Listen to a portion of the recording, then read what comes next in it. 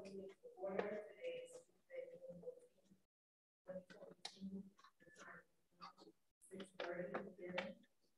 And at this time, I'd like to for us to stand for the pledge of allegiance.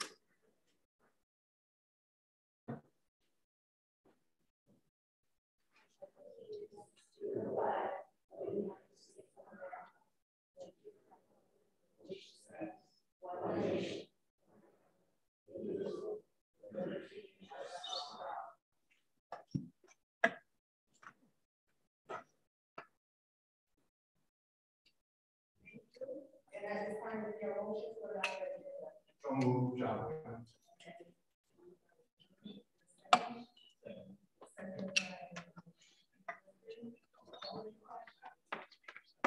Are there any amendments? All in favor of that agenda, please say aye. Are there any opposed? Hearing that there are none, the motion is carried. The next item on the agenda is discussion of action appointing Dr. Alberto Vasquez-Marcos to serve as superintendent of schools.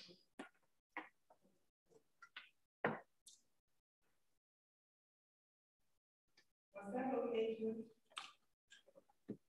the board superintendent search committee met to discuss the direction in which the board would take in replacing the superintendent.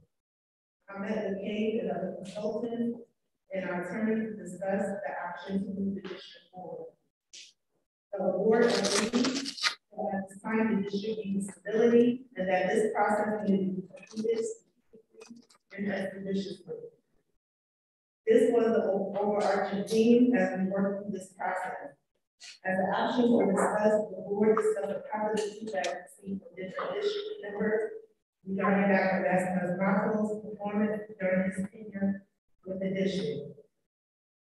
Dr. Vasquez-Marcos became the acting superintendent at a very milestone time for the district. However, he handled the challenge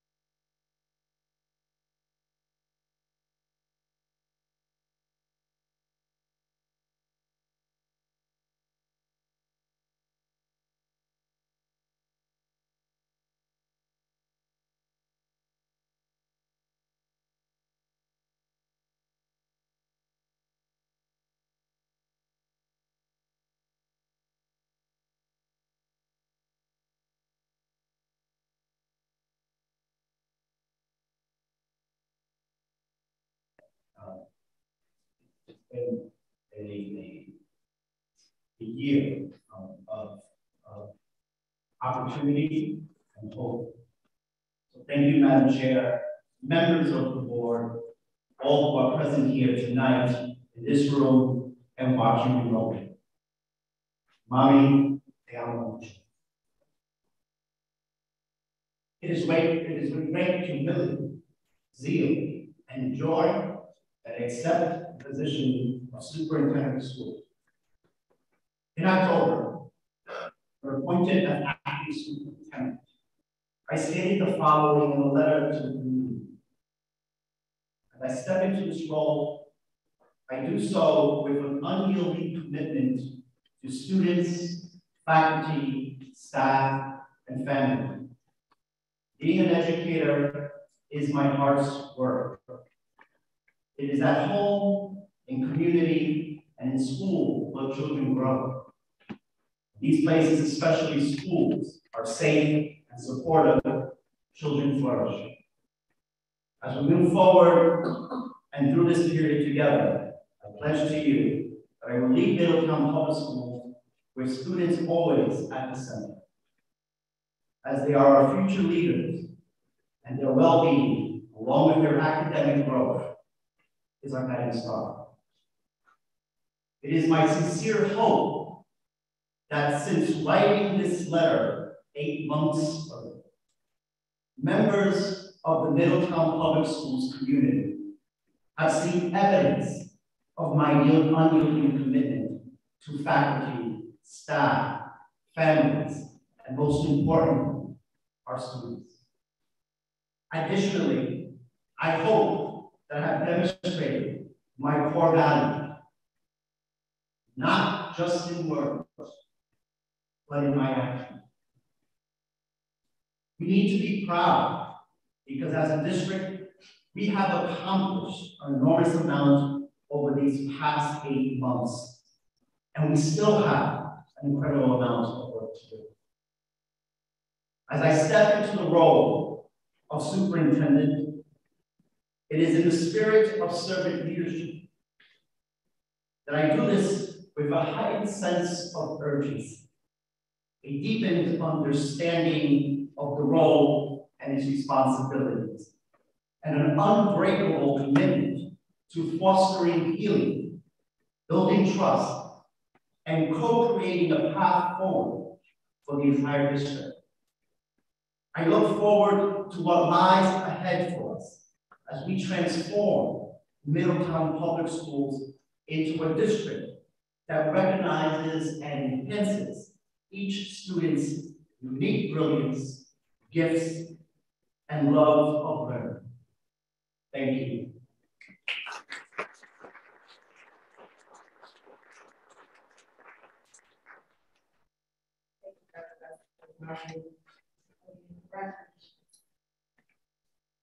The next item on the agenda is district highlights, and at this time,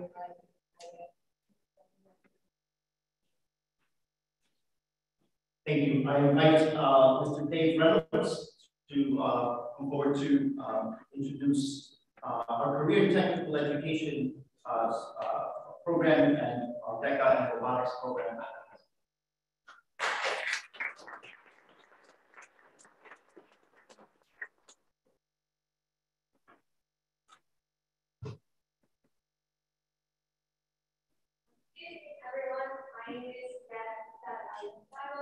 And I'm now the co-president of the Check your head. With Middletown DECA, I am also a member of the Blue Dragon class. So as a member of both of these amazing programs, I'd love to kick off our presentation tonight by giving you a brief overview of our career and technical education program as a whole.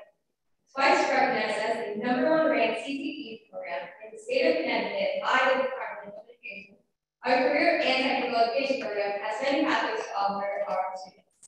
There's robotics and engineering with the robotics team. There's marketing education with DECA, business management and finance with FBLA, early childhood education with Blue Dragon Preschool, digital video production with our award-winning YouTube, aerospace drones, manufacturing, partnered with and advanced culinary with a new pathway coming in September. Now, as I'm sure you noticed, each pathway is not just a classroom learning. It's also partnered with strong co-curricular components.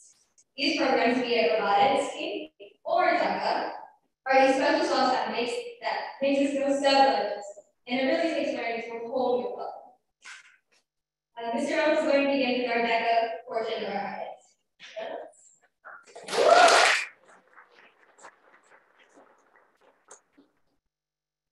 Thank you, Kiara, and thank you, Board of Education members. Congratulations again, Dr. Escomandos, and thank you so much to the wonderful students that came tonight and the families that support them. My name is Dave Reynolds. I'm the coordinator for Career Technical Education District. I'm also the DECA advisor along with Vivian Sheen and Lee Schwartzman. And as I always like to add, present. In fact, Mr. Walker and I are so close that we could walk home after tonight's meeting. It's been a minute since our last visit because of the pandemic, but you definitely humble all of us with your information and your invitation tonight. I'd like to kick it off with a brief video. Mike.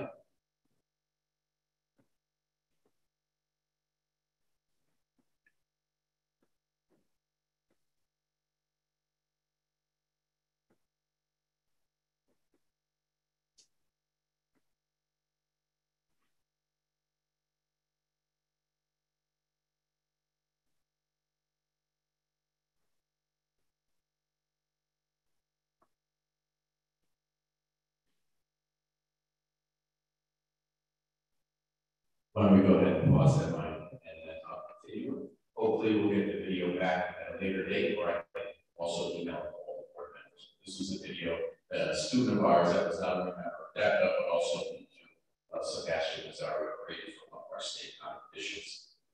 Middletown DECA now in its 45th year of serving the city of Middletown is a classic. Well, the theme of our presentation tonight is also a classic. It's centered around earth, wind, and fire. So Anisha Douglas will talk about the earth, or the foundation of DECA. Abigail will talk about the wind in our students' sails, and Ralph will talk about the fire that burns in our DECA program. Anisha Douglas.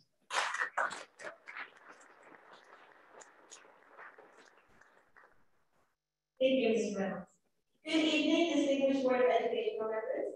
My name is Anisha Douglas, and I am the DECA Vice President in Retail Operations. The earth is a foundational question. What is DECA? DECA is an international organization of almost 200,000 members from more than 10 nations. The goal of DECA is to prepare emerging leaders in marketing, management, finance, and hospitality. But DECA is essential for any student that wants to be ready and lead in their communities and succeed in their college and careers. Middletown DECA is our state's largest and most successful DECA chapter. We have almost 200 members and ethnically represent all student demographics in both membership and leadership. And Middletown DECA has been proudly serving our city for 45 years. Now it's my pleasure to pass the podium to Abigail. Abby?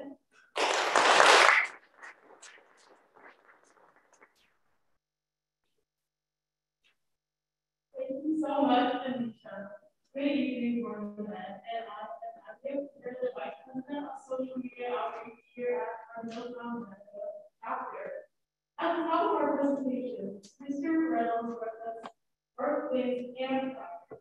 So, wide variety of our students participate in here at Canada is the wind in their sails, guiding them on their journey of improvement.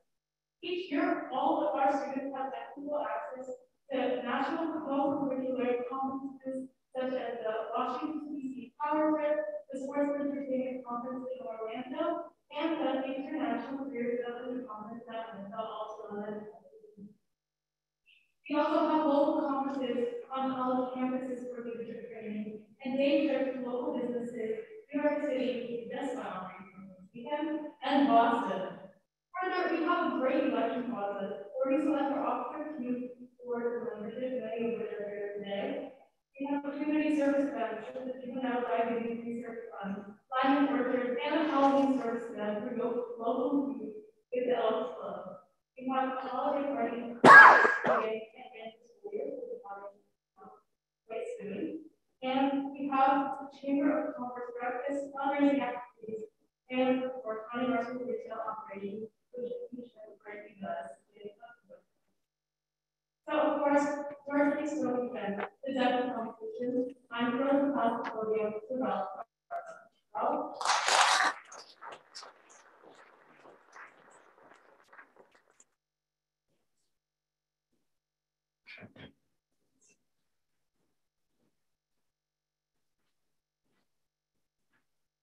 Thank you, Ed. My name is John Carter, and I'm our Vice President of Administration. The fire is the burns brightly in each deaf member that joins our competition team. As I mentioned, at the heart of DEFA is an opportunity to take what you learn, enhance it, and use it to compete at the state and international level. Survey after survey of employers clearly show that the #1 skill they want in their employees and leaders is the ability to solve problems. DEFA allows us to hone this skill to maximum effect. In brief, during competition, students choose a category based on career interest, prepare to take rigorous, content-based written exams, and complete a series of impromptu problem-solving case study presentations to industry judges. That is, students are given a real-world business problem, and in just 10 to 30 minutes, prepare a full presentation to the judge. For example, at this year's international competition in Atlanta, which is like the Olympics of business education, where 18,000 students attended, I had to prepare almost 250 students from around the globe in a category called sports and entertainment department. To do this, I took a long written exam and performed 3 impromptu case studies. Each time I didn't know what the situation was and only had 10 minutes to prepare my solution. One example of the case study was a summer baseball league. I was introduced to the baseball team and was looking to me to see how hard that team was corresponding city. Another one was an online streaming service that was shipping spice to plan and wanted to market that to current prospective customers. I was fortunate enough using what I learned to earn an international test medal, an international gold medal, an international finalist medal, an international top 10 medal, and 2nd in the world.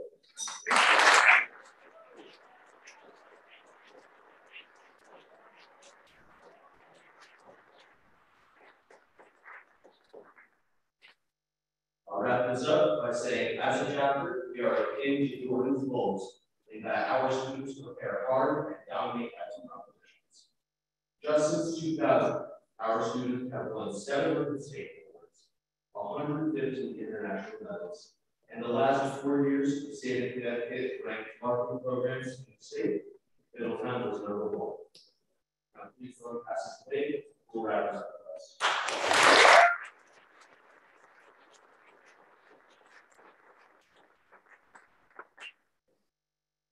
Thank you, Ralph. Good evening. My name is Dave Collins, and I am our co-president of Middletown DEFA with ER. To conclude our presentation centered around earth, wind, and fire, becoming a part of the DEFA family was one of the best decisions that I made in high school. My older brother was in DEFA before me, my younger brother is coming in next year, and the wide variety of opportunities it presents to all students is legendary. They all become shining stars. Finally, the success that you've heard about tonight is not possible without the unwavering support of so many people and organizations. While they are too numerous to list here tonight, we know that we appreciate it. It was our honor to present to you, and we would love to answer any questions that you might have.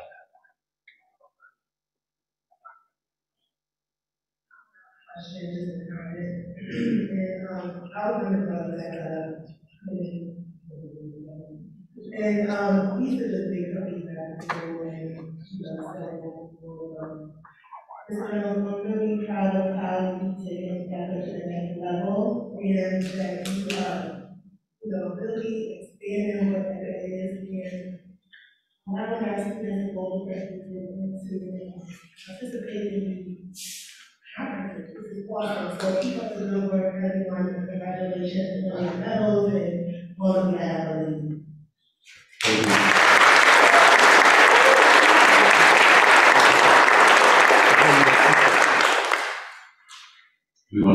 play one more time? No. We're having some other sound issues. So, before I conclude, I'd like all the students to here tonight to stand.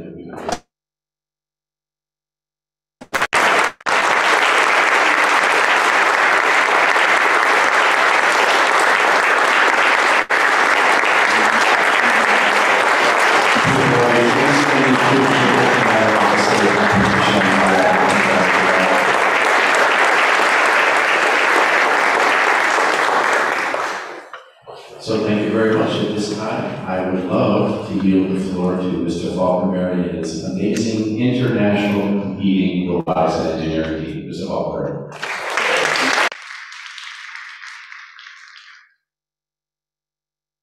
Thank you, Mr. Reynolds. Good evening, everyone. It's good to see you all. My name is Sam Falkenberry. I teach engineering robotics at Middletown High School, and I'm also the advisor for the robotics team. With me tonight, I have a handful of some of Middletown's top robotics competitors. Their dedication and conviction throughout the season has been an inspiration to me and pushes me to be a better educator each day. And we appreciate the opportunity to highlight our program.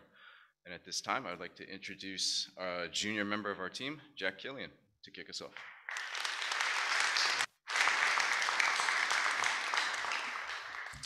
Good evening, everyone. My name is Jack Killian, and I'm a junior member of the Middletown High School Blue Dragon Robotics team. Tonight, we'll start with a quick demo of our 2021-22 competition robot, aptly named Frank the Mechanical Bull. This season's primary competition scoring objective was to possess weighted mobile goals and balance them on an elevated platform. I'll give a quick demo.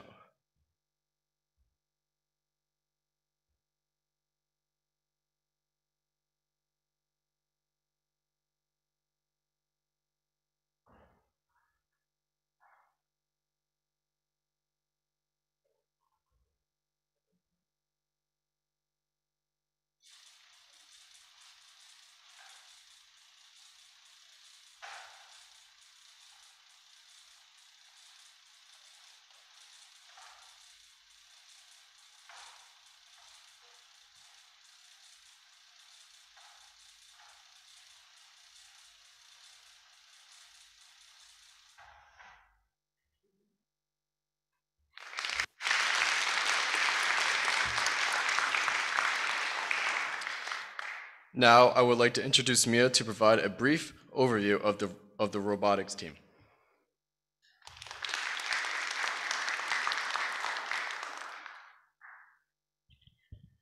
Thank you, Jack. Good evening, everyone. My name is Mia Nino, and this is my first year on the Blue Dragon Robotics team.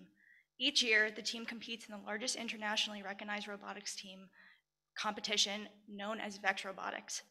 Students combine a real-world application of STEM concepts with teamwork, communication, and problem-solving skills. As one of the largest programs in the region, we continue to increase participation from traditionally underrepresented demographics in the STEM concentrations. We considered running an all-girls team this year, but decided it would not be fair for the competition. This coming season will be our 10-year milestone. Next, Owen is going to highlight some of the team's accomplishments throughout our season.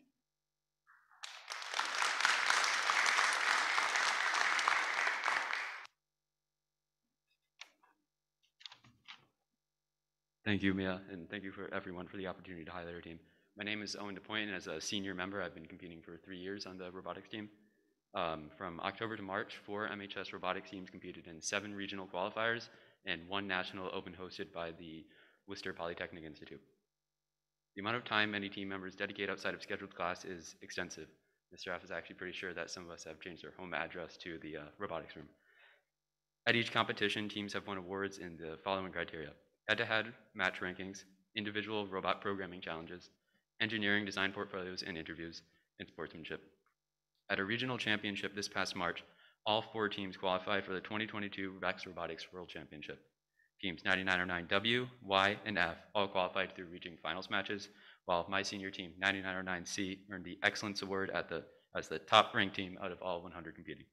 In order to be considered for this award, a team must be ranked highly in all aspects of the competition. With with that, it is my pleasure to introduce Shrieker, who will highlight our experience at the World Championship.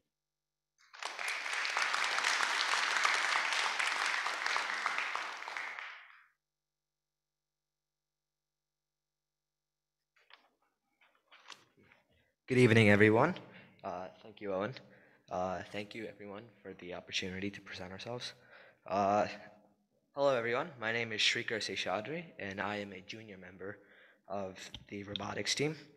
This past May, we had 24 robotics team members spread across 4 teams travel to the VEX Robotics World Championship hosted in Dallas, Texas.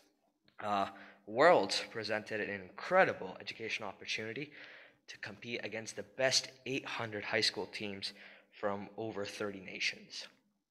Over 3 full tournament days, our 4 teams competed in separate divisions of 100 teams each. 2 of our teams, 9909F and 9909W, ranked in the top 16 for their division qualifiers. While all of our team members brought new experiences back from Dallas, 2 truly resonate from my time there. First, things don't always go the way that you plan, and that's okay. The important consideration is how you adjust to the situation. And something that resonates with me personally, always keep track of your wallet. Little guy tends to get away sometimes. And with that, thank you for this opportunity, and I would like to invite Sasha to conclude our program highlights.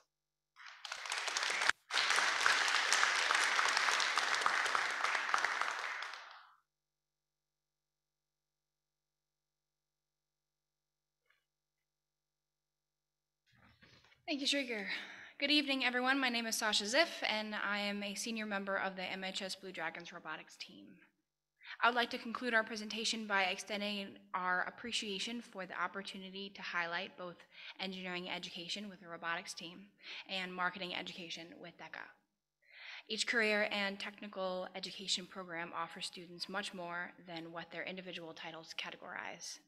Students are presented the opportunity to develop skills which transcend the classroom, such as communication, teamwork, initiative, and problem-solving skills.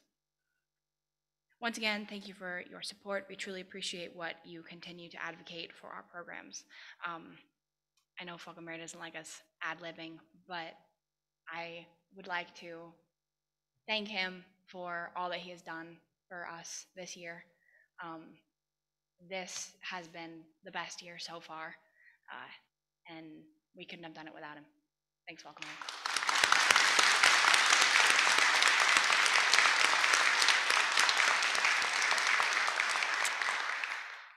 And now I am open to any questions. Questions? No question, another comment. This is awesome, and I'm so glad to see the young ladies here that are also participating in this, because this is really a male-dominated field, and it's so good that even in high school you all are interjecting yourself into robotics and STEM. So give yourselves a round of applause. Thank you so much. It's so great seeing you. Thank you all, and good luck and best of luck in your competitions forthcoming into this next school year as well. Thank you.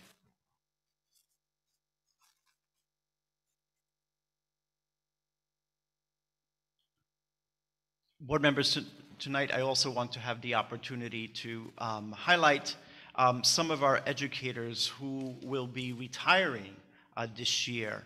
We know throughout this academic year we've talked a lot around recruitment and retention, and today it's actually one of those highlights that really defines retention, because they have dedicated many years of service to our students and our families, and have given countless hours and days to benefit and educate our students. And so I have a slide with their names. Some of them are present with us tonight. If they're here, I'm going to ask them to please stand and remain standing, to give us the opportunity to highlight and celebrate you. We have Deborah Bailey, who 25 years of service from Middletown High School, who taught grades 11 and 12 AP Psychology. Janine Bazzano, 7 years at Middletown High School. Sue Brown, 25 years of service at Middletown High School as a paraprofessional. Elizabeth Caffrey, 24 years of service at Farm Hill, teaching grade 4. Sandra Cardella from Spencer.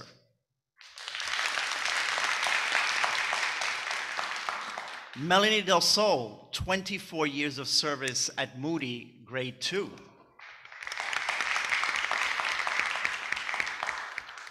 Lynn De La Ventura, 24 years of service at Spencer, teaching kindergarten.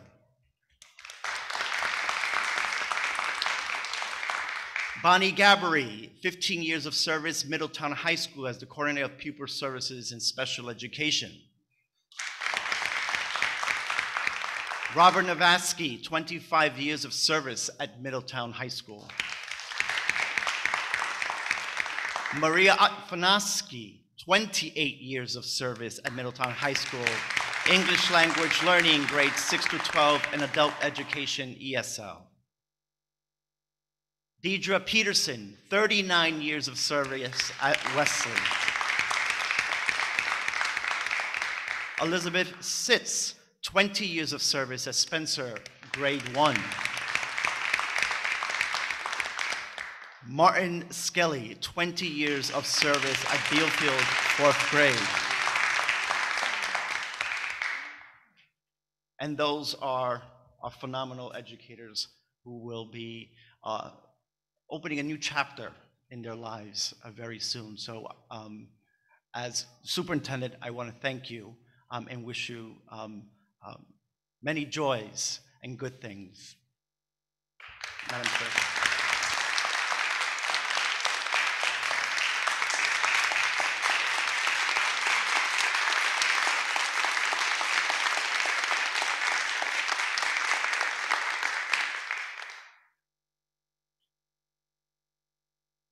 By the way, if any of you would like to substitute, please see Ms. Kanata on your way out, or para.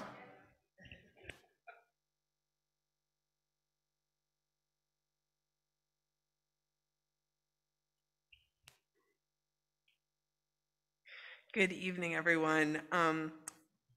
Jessie Livornia, Director of Communications, for those who may not know. I have the distinguished pleasure of introducing Mr. John Geary this evening, who recently won an award from the Connecticut Association of Schools.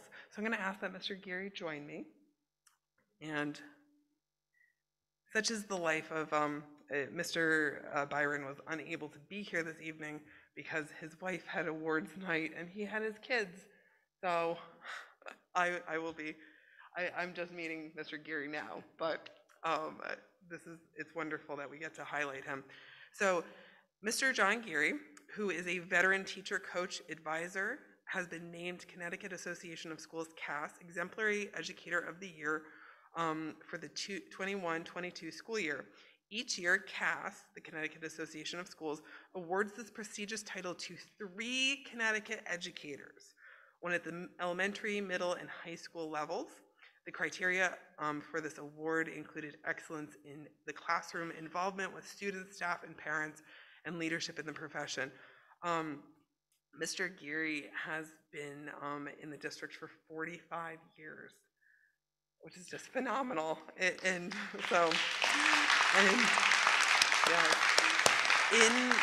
that time, Mr. Geary has taught social studies or history for Middletown Public Schools, and he has also coached middle school boys basketball, been student council advisor, and coached Middletown High School's varsity baseball team for 21 years, and they won a state championship in 1991. Mr. Geary is a gem and a staple of the District of Middletown Public Schools. When the announcement was made that Mr. Geary was named Exemplary Educator of the Year, if you were on the email stream, there were so many people. Everybody was just like, no, we're going to reply all to this. And it was just absolutely, of course you did, no kidding. Like, it's just, it was a given that he would win this award. And so it is quite obvious that it is a well-deserved recognition. There was also a lovely article about Mr. Geary in the Middletown Press, I believe, over the weekend, yesterday. Yeah. So I'm going to let you say a couple words if you don't mind. Oh, appreciate it. Thank you. First, congratulations, Dr. Vasquez-Mastos. All right. I think that what happened with the CAS award, they probably turned to the longevity part of their bylaws. So they figured that's what they would do. Obviously, this is kind of like full circle for me because now I have some former students that are my bosses on the Board of Education and some in central office also. So I have to watch my step very quiet.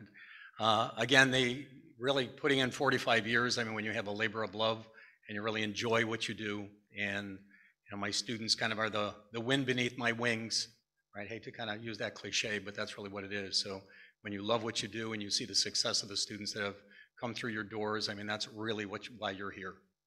All right, and especially in the environment we've gone through COVID and some kind of negative things happening, you just want to be in that classroom with these students. And the success sometimes is not always in front of you as an 8th grade teacher, but it's as they move through life. And I think that one of our goals, we certainly like to have test scores are great, but your life skills are more important. They're going to take you farther. And certainly the people that I hope have come through my door feel that way, that if I played one little part in that successful life skill, then I consider myself very, very fortunate to do that. So I thank the board for recognizing my award with the CAS, so thank you so much for this evening.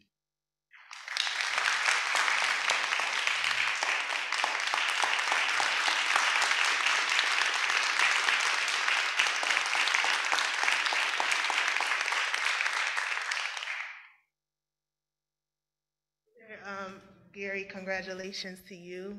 Bless you, sir. Mr. Geary was my teacher, and I think last year I took a picture with him, and I put it on Facebook, and I said, me and Mr. Geary at Beeman Middle School, and I mean, all of the comments, everyone said, oh, Mr. Geary still looks great. Oh, Mr. Geary was such a wonderful teacher. I mean, I'm talking about people of all ages really just giving their praises to Mr. Geary. He's a gem in the district. He's such a great person.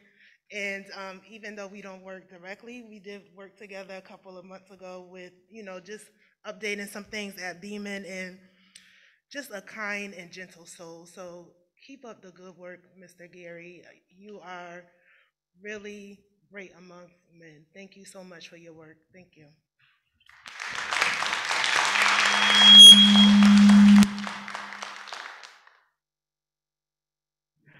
I just want to share something about Mr. Geary. It's very important. I was a student of his. You're so sweet. But he's also had my children as students. And it's very emotional that I could speak this. One of my sons, they both played basketball, but one of my sons played basketball and was also a student. And that youngest student, which is my son, is now sitting in the NBA G League. But he came from under Mr. Geary. And even with the hardship of my son getting it, because it's usually 1% that make it, there's one thing that Mr. Geary did just before Elijah really started performing. He wrote letters. He wrote letters. It's always words of encouragement. Sent things through the mail and made phone calls and attended a lot of different events. If we just had a few more like him that would just wrap his arms around all children, around all of our children, and show them the path. Because some of us adults got to grow up, but that man over there, 45 years, he hasn't lacked one time of not showing his compassion, his love, his concern for children, parents, and a lot of outreach. Geary, I was a bad child, but thank you for wrapping your arms around me.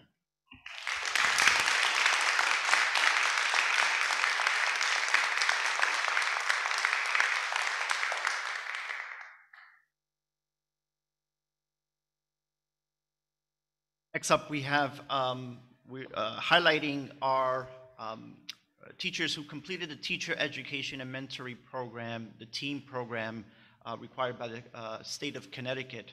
And joining me this evening is our Director of Assessment, Professional Development, and Instruction, Paul Griswold, who kind of leads this effort for the district. Mr. Griswold.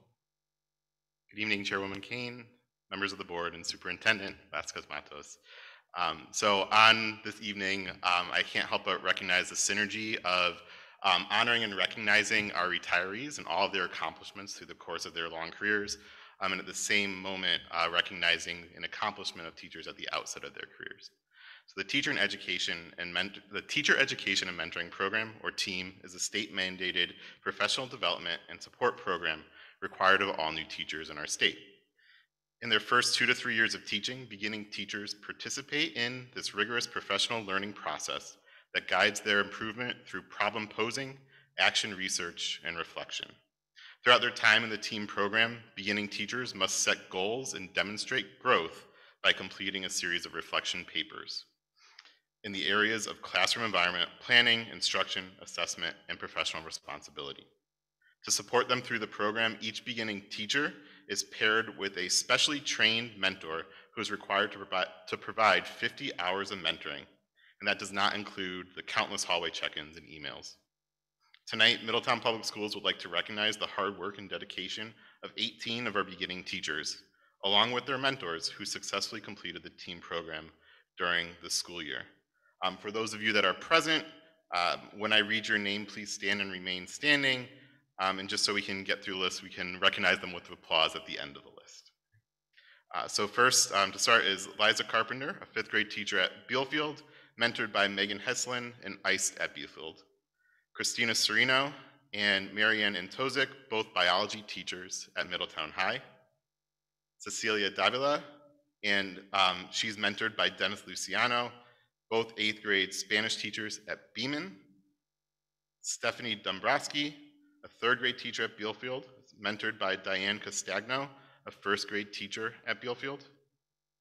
Julia Giattino is a music teacher at McDonough, who was mentored by Lauren Mikulak, our STEM coach at McDonough. Raylene Goff, music teacher at Spencer and Farm Hill, who was mentored by Elizabeth Reed, a music teacher at Lawrence. Emilce Gonzalez Perez was mentored by Sarah Esposito, both 6th grade Spanish teachers at Beeman. Dina Longatano was mentored by Mary Ellen Molsky, both English teachers at Middletown High. Megan Lynn was mentored by Mary Foley Marsalic, both social studies teachers at Middletown High. Sunita Modori, a 3rd grade teacher at Lawrence, was mentored by Carrie Nelson, also a 3rd grade teacher at Lawrence. Eric McDowell, a 7th grade social studies teacher at Beeman, was mentored by Liz Mancini, our social studies department head. Reed McFarland was mentored by Yolanda Hart, both special education teachers at Beeman. Julia Moon was mentored by Ryan Hunt, both science teachers at Middletown High. Bill Piper was mentored by Julie Pelzar, both 6th grade science teachers at Beeman. Rebecca Ruggiero was a music teacher at Snow, mentored by Lisa Keston Smith, a 1st grade teacher at Snow. Kelsey Simmons, a 2nd grade teacher at Lawrence, mentored by Carrie Nelson, a 3rd grade teacher at Lawrence. That's 2 mentorships for Carrie. Susan Velarde, 2nd grade teacher at Bealfield, mentored by Kim Tricolo, a SPICE special education instructional specialist. And Daniel Wabno, 6th grade band director here at Beeman, who was mentored by Amy Krezanowski, our 7th and 8th grade band director here at Beeman. So if we could show our appreciation for these beginning teachers.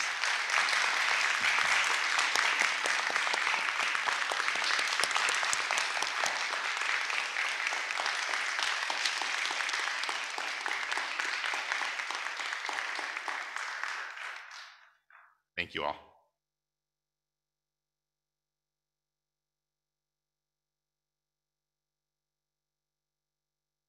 Thank you, Mr. Griswold.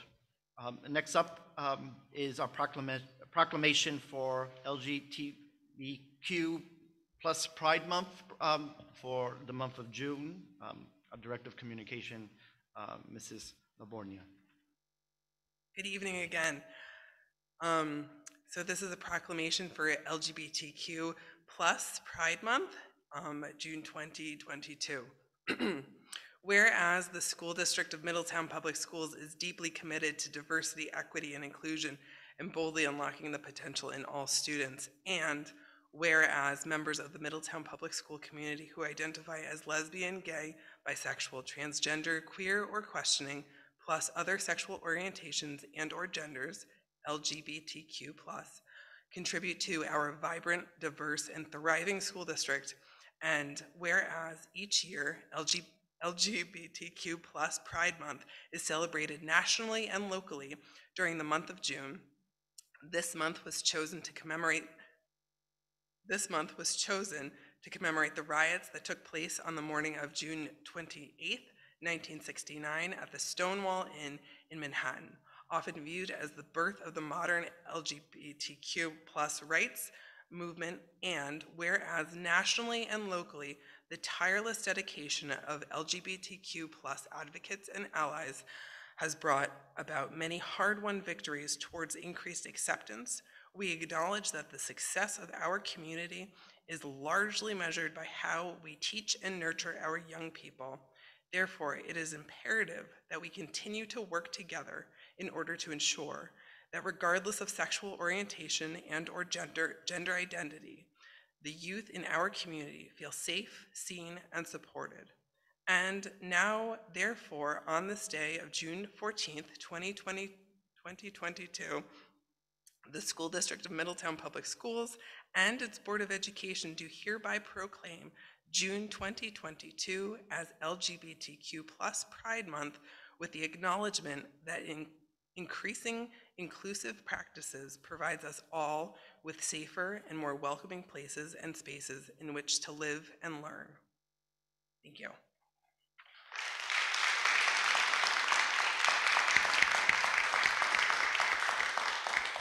Madam Chair, and that concludes my district highlights. Positive section there today. So next on the agenda is public session. At this time, I'm going to open the floor for a public session. Anyone that addresses the mic will have 3 minutes to speak. I ask that you state your name, your address, refrain from using any identifiers. Again, you have 3 minutes. The floor is open at this time.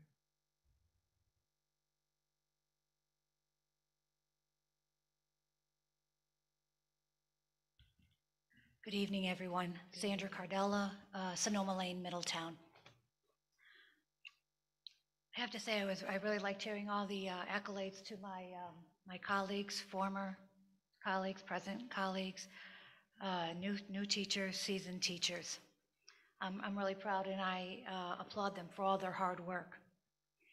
I'm a lifelong resident of Middletown. I'm a product of this school system, and I've dedicated myself to the education of its children for the last 35 years. Wasn't on the slide, 35 years. I've taught some of your children, and you can attest to the love, care, and dedication that I did my job with. And I gotta tell you, I was really good at my job.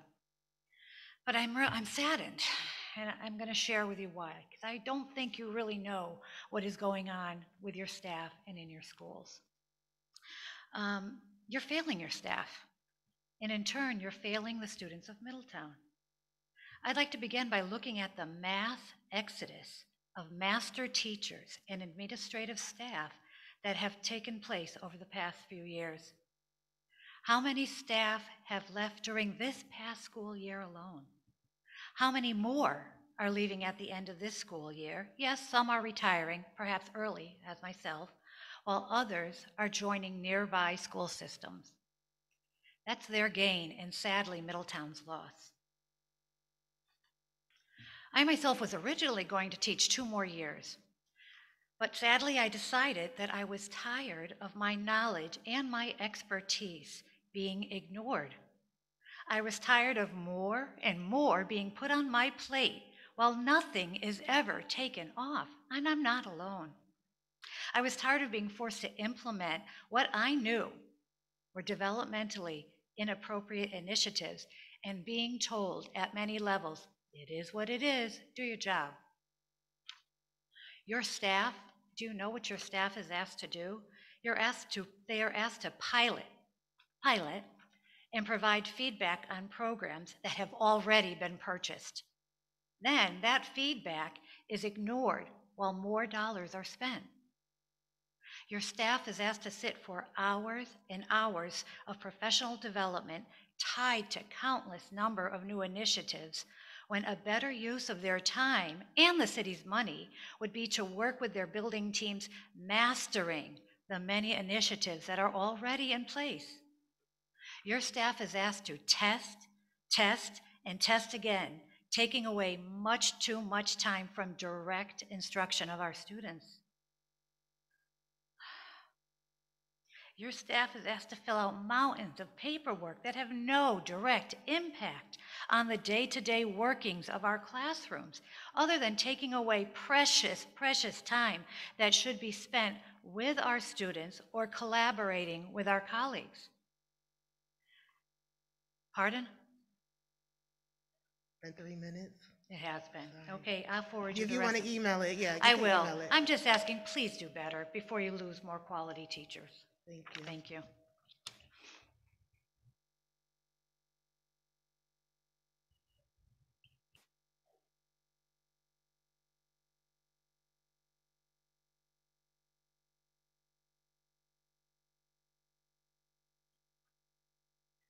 Good evening, Board of Education members. Janice Pollack, Brookview Lane, Middletown, Connecticut.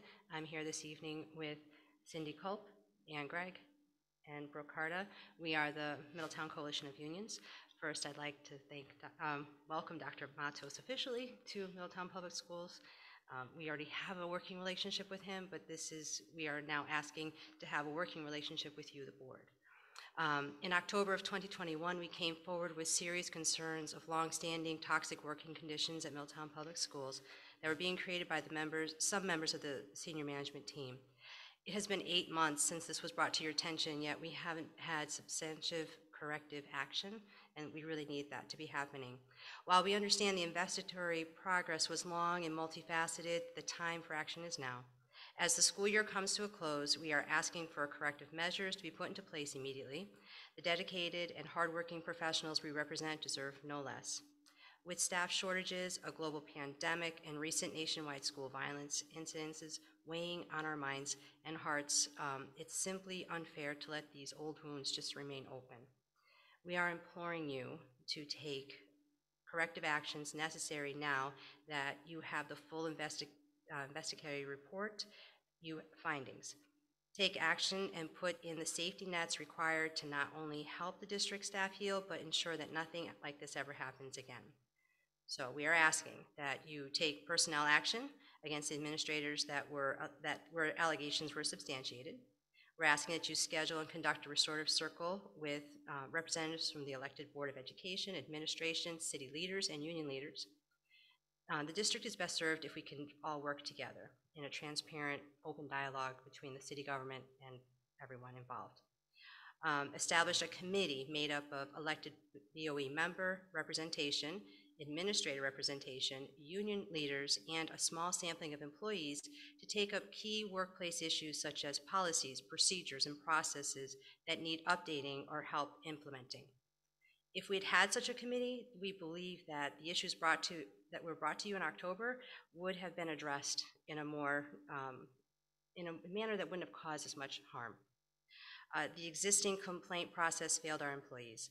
This committee could also be crucial to formulating and revising the district's strategic operating plan. We are also asking that you establish mental health supports for all employees in need and communicate these to the entire district. Some unions are aware of these issues, this help, not all employees are aware. Prioritize the backfilling of open positions in the district to relieve the pressures due to extreme staff shortages. We have many critical vacancies at all levels of our organization. We are also asking that all of us seek the help of the Middletown community organizations to repair the relationships and to create an inclusive plan moving forward, including training resources, hiring practices that promote the true mission of inclusivity for all of Middletown Public Schools. And also to finalize and implement a robust exit interview process that is transparent and public so the district can truly learn and improve on the pain points that are causing staff to leave the district. This data is crucial to nip any potential problems in the bud. And we suggest that these results be regularly reported to the Board of Education as well as newly formed committee that we recommended in item number 3. At the call time. Oh. Brooke Carta, 905 Millbrook Road. I relinquished my 5 minutes to Janice Pollock. 3 minutes. All right, 3 minutes. Okay. I'll try to I'm do about it to too. say, don't try to start your new rules tonight. Forgot Okay. the Common Council. All right. Go ahead. I'll try to do it in 2. Okay. It's time to begin the healing process and take steps to rebuild trust amongst district employees, improve communication, increase transparency, streamline our district operations, and plan for the future. If we work together with your workforce, not in opposition with us, only then can our staff provide the best experience for our students and unlock the potential for us all. So please join us and work to make Middletown Public Schools the premier district in the state of Connecticut, where we recruit the highest quality candidates, staff stay because of high morale and support, and most importantly, our students receive a superior education, a safe, warm, welcoming, diverse, and inclusive environment. Communications like these typically go unanswered. It fuels the perception that things will never change, nobody cares, and my opinion doesn't matter. So we hear regularly from our members. So we're asking that this communication please be answered. Don't let it go unanswered, and stand with us so that we can get to work. Sincerely, the coalition.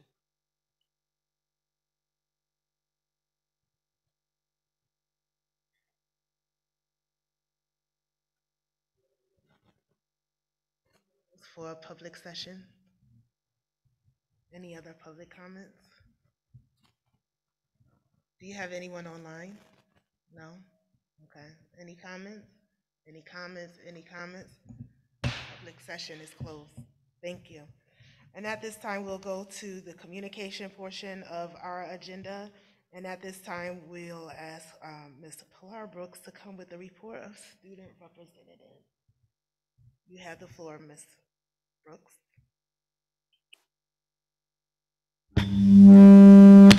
My bad.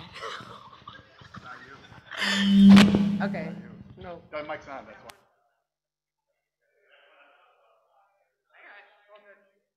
You didn't do anything wrong. Is it good? Okay. Greetings, everyone. I would like to thank you, Madam Chair, members of the board, and Dr. Vasquez-Matos, our new superintendent, for the opportunity to represent the student body at MHS once again. My name is Pilar Brooks, and I am proud and ready for summer vacation, junior of the class of 2023. For starters, let's just give another round of applause to the 4 teams, boys golf, MHS baseball, MHS baseball, ultimate frisbee, and unified sports, just for all of the accomplishments that they've had in their season. They had a very successful season. Boys golf had a great season where they were the champs of their conference. They carried the weight of being the greatest of all time, and they finished their season undefeated. MHS, oh my God, why do I keep saying that? Baseball team, they made the quarterfinals for the first time in 31 years, and they're still going. Ultimate Frisbee are once again the champs of their conference for the 3rd year in a row, and Unified Sports is the first ever cornhole champions of 2022.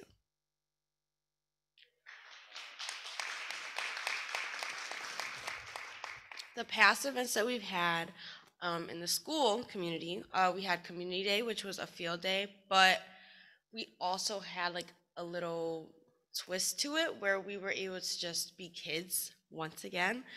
There were bounce houses, there was open fields so we could play football. There was music, rock climbing. I'm not gonna lie, I was being a 10-year-old. I was having a lot of fun.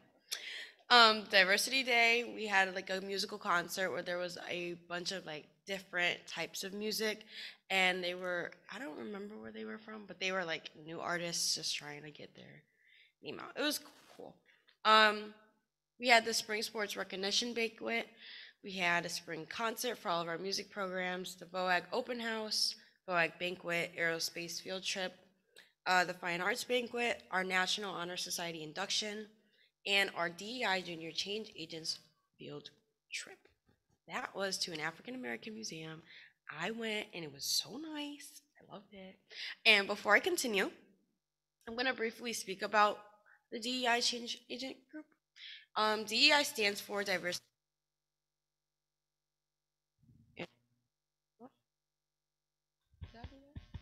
Can you hear me? Okay. Anyway, it stands for Diversity, Equity, and Inclusion for any students interested. We are a group that supports and is willing to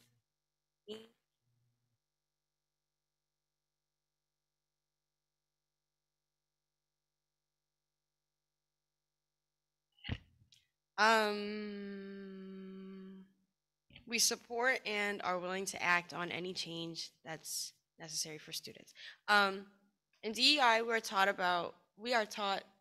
all of the, oh my gosh, I wrote this wrong. Okay, I'm sorry.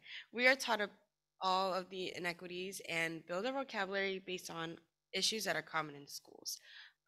We learn to identify and react to these issues and ways to keep the situation cool if they've ever happened in the school community. Right now, we further our knowledge in these issues by working to find a way to make change in school through students. And the best part of the meeting to me is taking a break and dissecting everything that we've learned with food. We learn with DEI placemats, which provide definitions of the DEI Equity Symposium. We take field trips, and we have recently been asked to write our culture stories as a way to grab the attention of adults to advance racial equity conversations in the district. This being said, as a member of the Junior DEI Change Agents, please encourage your children to join our group and help us make change in our school. Now back to the rest of school. Okay, we've had senior events, which was past ones were yearbook signing, the senior ball, which everyone looked great, senior awards, and the senior picnic. And for the last upcoming events for the class of 2022, graduation. Graduation will be held at the high school on June 25th at 11 o'clock a.m. And for the rest of the school, our final exams, which will start this Thursday and end next Thursday. Just a reminder, we start school at normal time and we end at 11 o'clock. For all of us who attend Middletown High School, the schedule for next week and a little bit of this week is Thursday and Friday we have periods 1 and 2 and 3 and 4 for our finals. There's no school Monday. Tuesday and Wednesday we have 5 and 6 and 7 and 8. Thursday will be a makeup day and then end of school finally. Are there any questions? No? Well, thank you so much for having me this year, and I look forward to seeing all of you guys next year. Thank you. Thank you, Pilar. I definitely see the growth as you, from when we started in September. And I could tell you really like this, so keep up the good work. Thanks. All right, the next item on the agenda is the consent agenda items.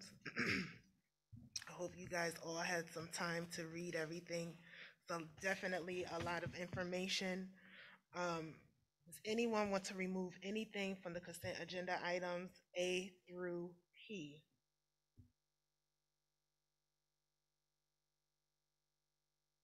Anyone want to remove anything? No? Okay, is there a motion to accept consent agenda items A through P?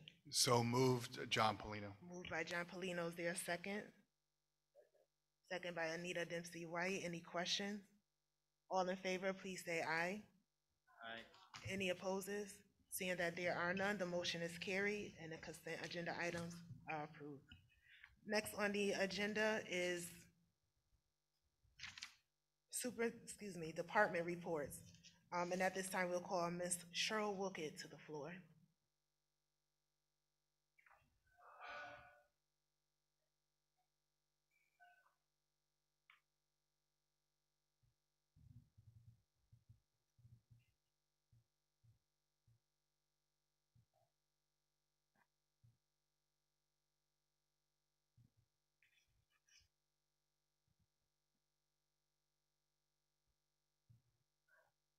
Is it on? Yeah. Yeah. Congratulations, Dr. V. I'm very excited. Good evening, board members. Last night, we had our budget meeting, which we went over the transfers pretty extensively. So I'm going to ask right away, does anybody have any questions on any of the transfers, especially any of those who weren't a part of last night's meeting? I'll hit on a couple. One of the big ones was to do a budget transfer to pay the energy performance contract lease payment. And then there was a transfer for security round 5, local match money that would come from the Board of Ed funds. Does anybody have any questions on the transfers? And then the financial statement, go right to the last page, and I'm projecting a $876,076.76. That's why I love numbers, by the way, just so you know. So we're right around where we thought we would be, and that still leaves the money for the athletic field intact. Does anybody have any questions on the financial statement? Okay. Here's for Cheryl. And if you do think of any, you know you can email me. I'm always available. Thank you. Okay, thank you, Cheryl.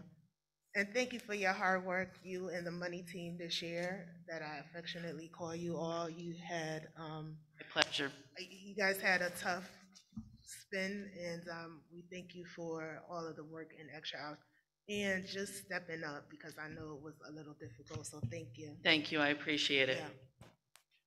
Okay, seeing that there are any questions in regards to the line item transfer, is there a motion to accept the line item transfer? Charles, second.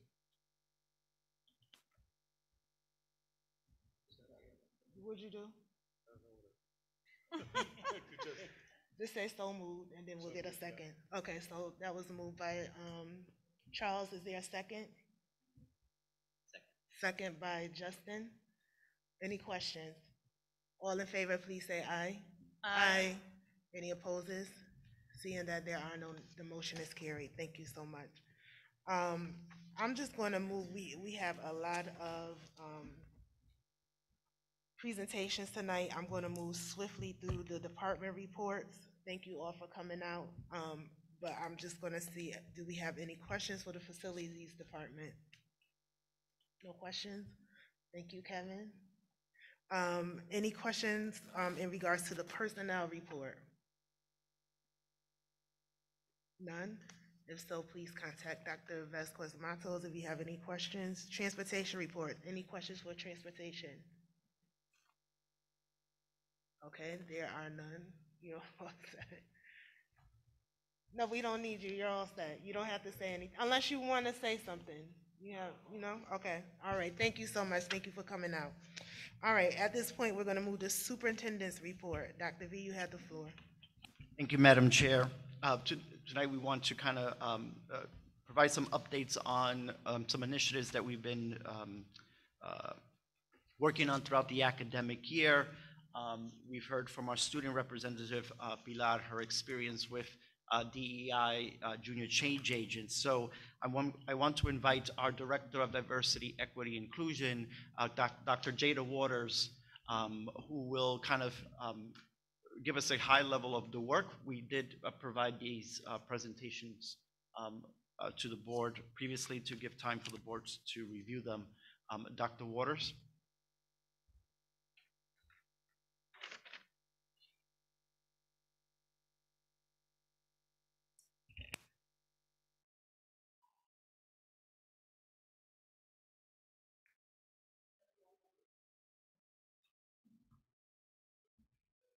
Hello. Hi, good evening, everyone. My name is Dr. Jada Waters, and I'm the Director of Diversity, Equity, and Inclusion. And I'm so excited to be here tonight speaking on behalf of the board, and also want to give a big congratulations to Dr. V for all of your hard work, and also the admin team and everyone in Middletown Public Schools who've just come together and done great work for the end of this year. I do have a presentation. I sent the slides to the board to allow you to look through it, and hopefully you'll be able to ask me some questions that you may have. The presentation that I am going to do here tonight is going to be the abbreviated version of it, just because I have a limited amount of time to speak here. And I also want to say that I am also a proud student who had the honor of having Mr. Gary, and the only reason why he's not in this presentation is because he asked me not to put him in it when we took a selfie. So welcome to the Department of Diversity, Equity, and Inclusion. Again, my name is Dr. Waters. Next slide. So have you met Dr. Waters? I purposely put these pictures here because this is a true testament to how things could just come back full circle. So that's me as a baby, that's me as a graduate of Middletown Public Schools, and that is the adult Dr. Waters, who's currently working right now to help carry out the DEI initiatives. So everyone wants to know, like, who is this lady with this long fancy title, the Director of Diversity, Equity, and Inclusion? So let me just break it down for you. Diversity is the variance of people. It's more than just gender and race. It includes culture, abilities, disabilities, socioeconomic status, education, and gender expression. Equity is fairness, providing everyone equal access to the resources that they need in order to engage and participate fully. Inclusion? Inclusion is ensuring that everyone feels welcome and included, and also us being intentional and making sure that we give people an opportunity to share their story. So let me just tell you a little bit about what my role is, because I think that many people may have like their own perceptions of what they think my role is. So I just want to give you a brief overview, a small snapshot of some of the things that I do. So I promote DEI initiatives within the district. I reimagine systems and policies that create barriers. I lead difficult conversations, facilitate professional learning, research best practices on the district and the state level. I gather stakeholder data and support for action planning. I center students' voices at the center, and Pilar did a really good job explaining that. Placemaking and culture celebrations, and I also earned the title of the district Title IX coordinator. What my role is not. So I am not a know-it-all.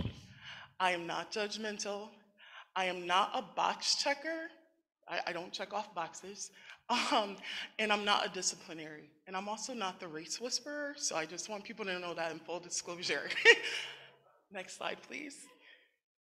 So I've been here 7 months tomorrow. Tomorrow is my 7th month anniversary working in the district, and I just wanted to highlight what I've done in the past 6 months. So starting off, I started November 15, 2021. I did equity walks throughout all of the schools, so I had the opportunity to go into every single one of the schools, meet with administration, meet with the teachers, get to sit in classrooms to see what our students' experience was, wanting to know if it was a welcome environment.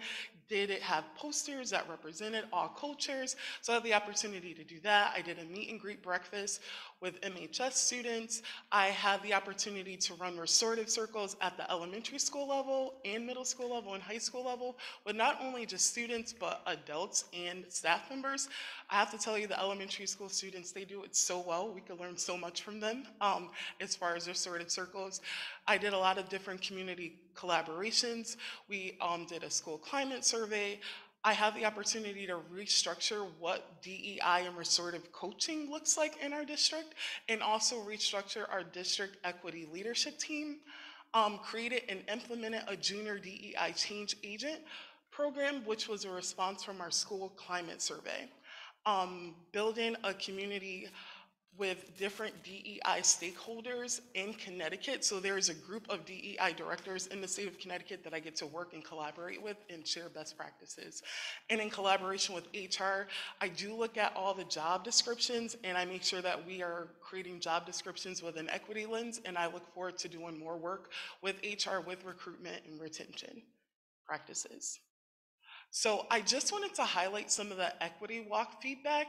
So for the district equity coaching feedback, there was a lot of excitement about doing the equity work, but a lot of hesitation about re-engaging into the equity work because of the way it was implemented in the past. So some people felt like it started off really great. Some people felt like they were doing like a lot of different things. So I wanted to make sure that I was listening to the feedback that I heard. So when I decided to restructure what this work looks like for the district, that it needed to look different. It needed to look different, it needed to feel different, and we needed to do a different approach. So instead of having an equity coach and a restorative coach, you can't do one without the other. So I merged both of the positions together and created the DEI change agents. And the reason why I chose DEI change agents, because the work that we're trying to do in the district is transformative, right? It does not happen overnight. It takes time, it takes patience, it takes trust, it takes building relationships. And you also have to empower people and make them feel like they're a part of the work. And you have to have a commitment to meeting people where they are. No matter where we think people should be, we have to meet them where they are and create safe and brave spaces. So I just thought with the title of that, changing the title, people would want to engage in the work because it's different.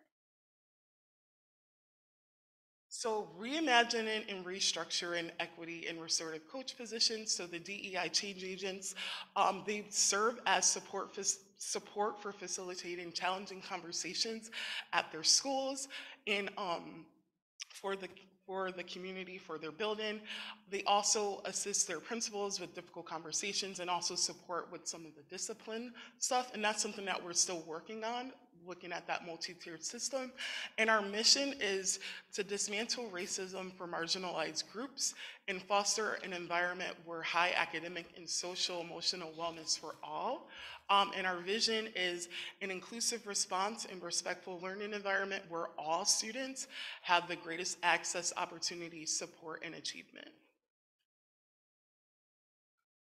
So our DEI data, I think it's just important for you to know this. When I came into the district, there were 32 restorative coaches and equity coaches. I did put out a survey back in January to see who was still interested in doing the work after I did my walkthroughs. So I had 22 people complete the equity interest survey.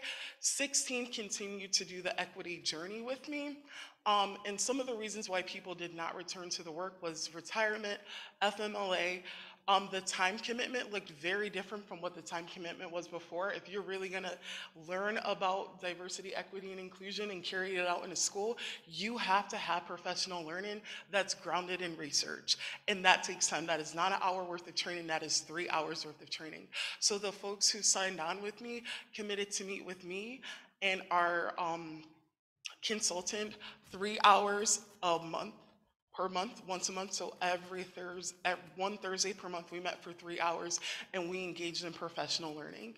And the time commitment was huge for folks because that was not their commitment before. And also, a lot of people did not want to engage in work because of the current culture and climate of the district at the time when I started in the work. So to have 16, I know it's half, but to have 16, I mean, that's huge. We're starting off, so.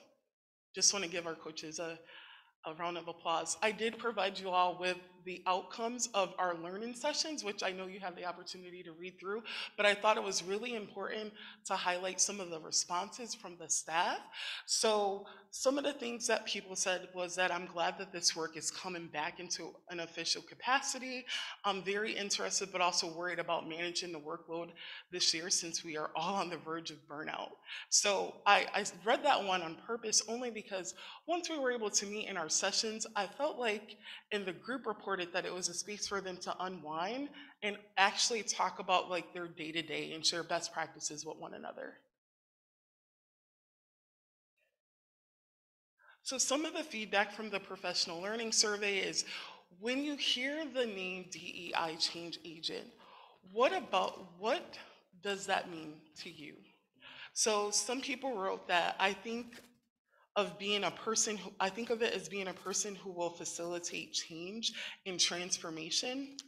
And the scope of DEI at my school, and ideally that the change will then ripple out beyond the scope of the school to truly work towards systemic change. Is there any way you can make that a little bigger, Mike? Thank you. Sorry, I have my glasses on today, but I can't see. And then the other part is someone who is empowering teachers and also students to disrupt the norm, the norm for the better of all of our students. And I do apologize, I really am having a hard time seeing this. No? Okay, can I move over a little bit? Yeah, I speak really loud. Can I move over just a little bit? Okay, thank you. Oh, thank you. Sorry about that.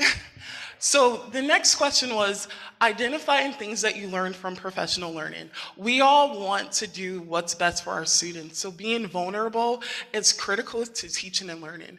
Our district seems to be really listening. And for me, that was really powerful because, again, I did the equity walks. I had the opportunity to meet with the equity coaches and restorative coaches, and I heard what they said, and I came up with a plan based off of the data that I collected and designed a program that was personalized for their needs. And I just think that that was really powerful for you all to hear.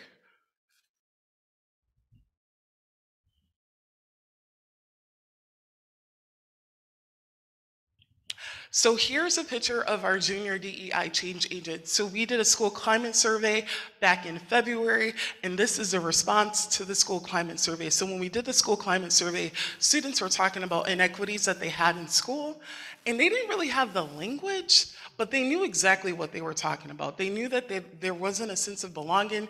They knew that their voices weren't heard, and I said, what can we do? We're already doing this learning with adults. How great would it be to provide our students with that same type of learning? So I sent out a survey wanting to know who is interested in doing this work and engaging in this leadership opportunity, and I had 15 students respond. And I would like to share with you what the survey consisted of. So one of the questions was, what does diversity, equity, and inclusion mean to you? Students aren't copy and pasted. They are all unique. Schools need to be diversified to accommodate every unique student's needs. Inclusion is absolutely crucial in maintaining a successful environment as it allows everybody to thrive. It's treating everyone as being human. What are 3 changes you would like to see happen in the district? 1, more awareness for equity and inclusion, more action when negative situations occur, racism towards others as an example, more training and practice on equity being enforced to ensure that all students feel comfortable while in Middletown. That is very powerful. This is the pre-test of knowledge before we even engaged in the work. This is what our students are saying. So learning, here's some pictures of learning that we've done. We launched in March of 2022, and we've just been meeting monthly. So our students have the opportunity to build common ground and talk about what their greatest fears are for students in Middletown. They have the opportunity to read case studies of other students who were dealing with diversity, equity, and inclusion issues in their school district, and we were able to unpack that and use our placemats that Pilar talked about on how we could be more solution-focused to these issues. Our students are currently right now writing their own culture story, sharing data with us about the work that needs to happen in the school, what their experience is like in the high school, what their experience was like in the elementary school, in the classroom. They're writing their own culture stories. Our students also have the opportunity to go to the first Black History Museum in Connecticut yesterday. It was an amazing field trip. They had a great time, and they want to do this annually and get other students exposed to it. And then some of our students also help organize the walkout. Without my knowledge, they told me as we were doing the walkout that they helped organize it, but at least they were able to do it in a safe way. So the next thing is our district equity leadership team, which is our DELT team. And that team is to lead and facilitate change in action and policies to ensure equity for all students in Middletown Public Schools. This team will accomplish through collaborations with internal and external stakeholders and district leadership to develop an action plan for change. So unlike our district equity leadership team in the past. This is an internal team. I felt like it was really important to have leaders in the Middletown Public Schools to be a part of this team. And then we could have community members engage in our Delta A, also known as Delta, because then they'll be able to support us first. But we need to do some grassroots work within our own institution before we bring it out to the public. So the current work that we're working on is building common ground, because again, we needed to build trust with one another. We took a deep dive in unpacking the racial equity plan. I know everyone's like, okay, give me the meat and potatoes. What are you doing with the racial equity plan? So we have the opportunity to read through the racial equity plan and unpack it, and review an action resource planning guide that really pushed us to think about what are some of the threats, what are some of the challenges that we may face while we're developing this racial equity plan. So we noticed that the plan was adopted from Seattle, and we recognize that we don't serve students in Seattle, we serve students in Middletown. How are we going to create an equity plan based off of someone else's school district that does not have the same demographics as us? We're not about adopting stuff, we're about doing grassroots stuff. So the work that we do with the junior DEI change agents and the work that we do with our teachers who are change agents in our building, we are collecting that data to create a racial equity plan that is using data from our own school, so we could personalize it for our district, so it could be the blueprint for other policies that are going to be passed and put into place.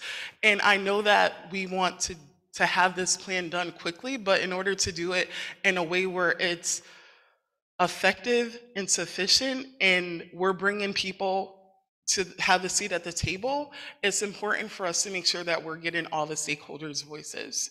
So that's where we are with that. So our next steps is our group is doing a very close read of the SOP, and we will restructure the current equity plan. And right now we're looking at the Montgomery County Schools racial equity plan that was passed, and we hope to have our first draft completed by the end of the summer.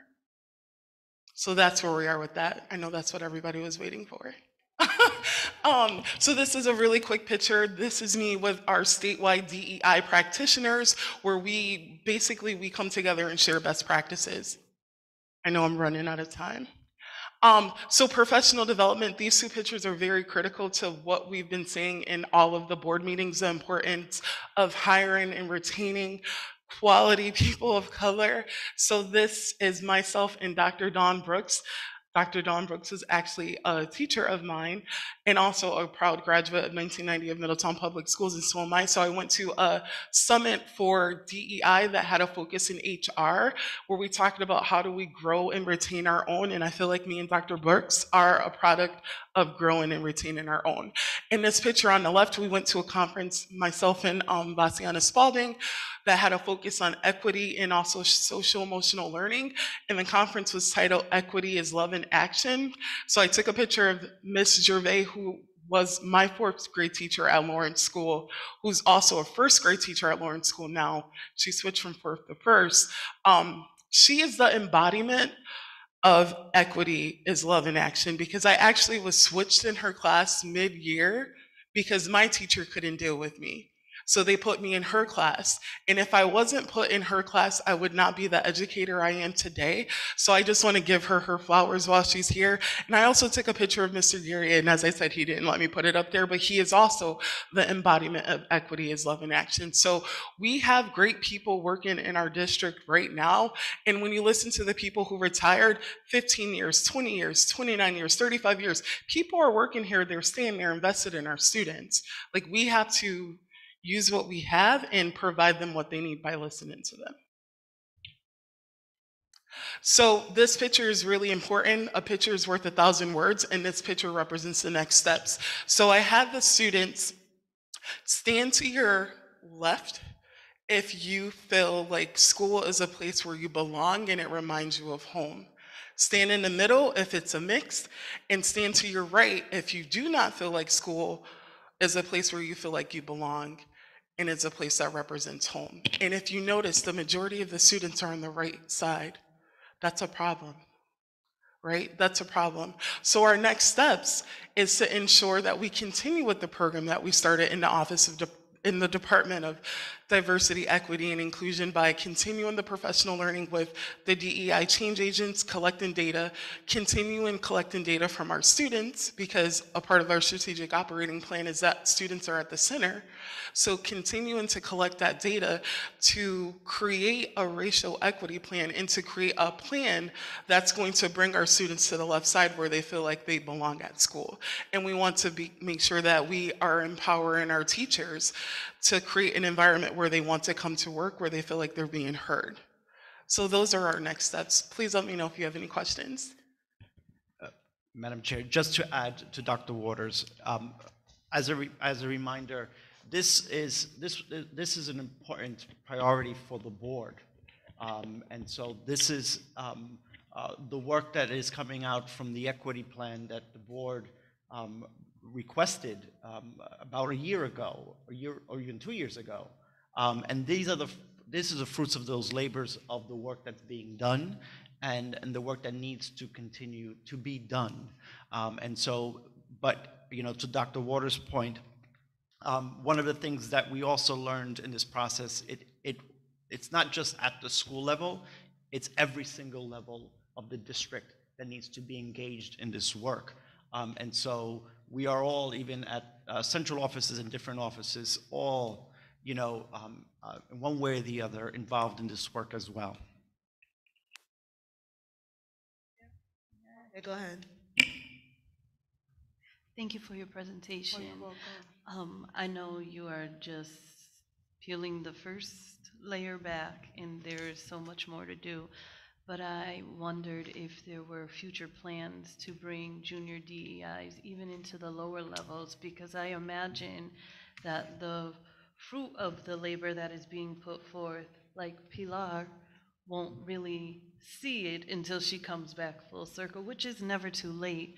But how empowering it might be that the younger generation have these tools, this language, and this knowledge to do the work on the way up, so we can all have checks and balances.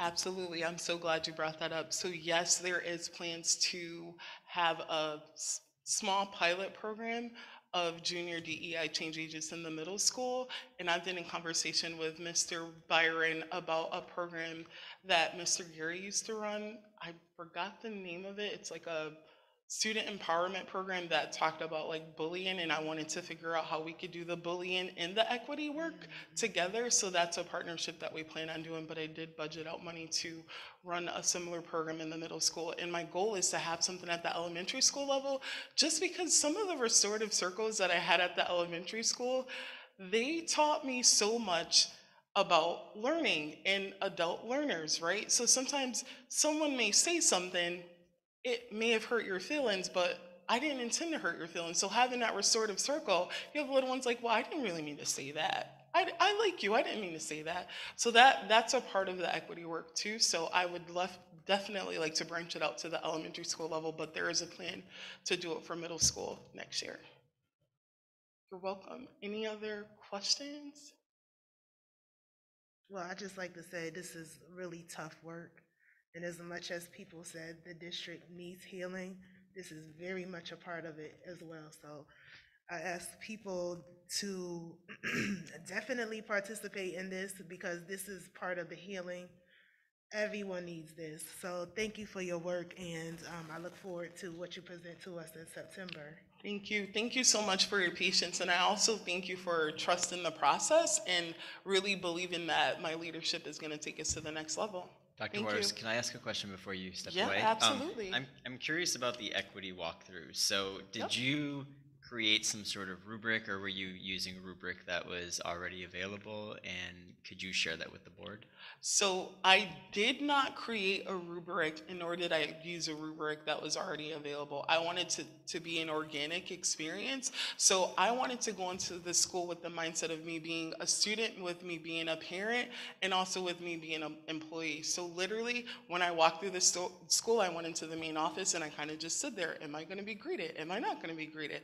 When I walked into the classrooms, I wanted to see how the kids were going to interact, because they didn't know me. Could I be observing the teacher? Could I not be observing the teacher? So I wanted to get a true organic experience. I did not have a rubric. I could implement that for walkthroughs in the future, but I wanted to get the real experience of what it's like being a person at a school. So whether I was being a parent, whether I was being a student, did it seem welcoming? Did I feel like I belonged? That was really important to me. Got it. Thank you. You're welcome.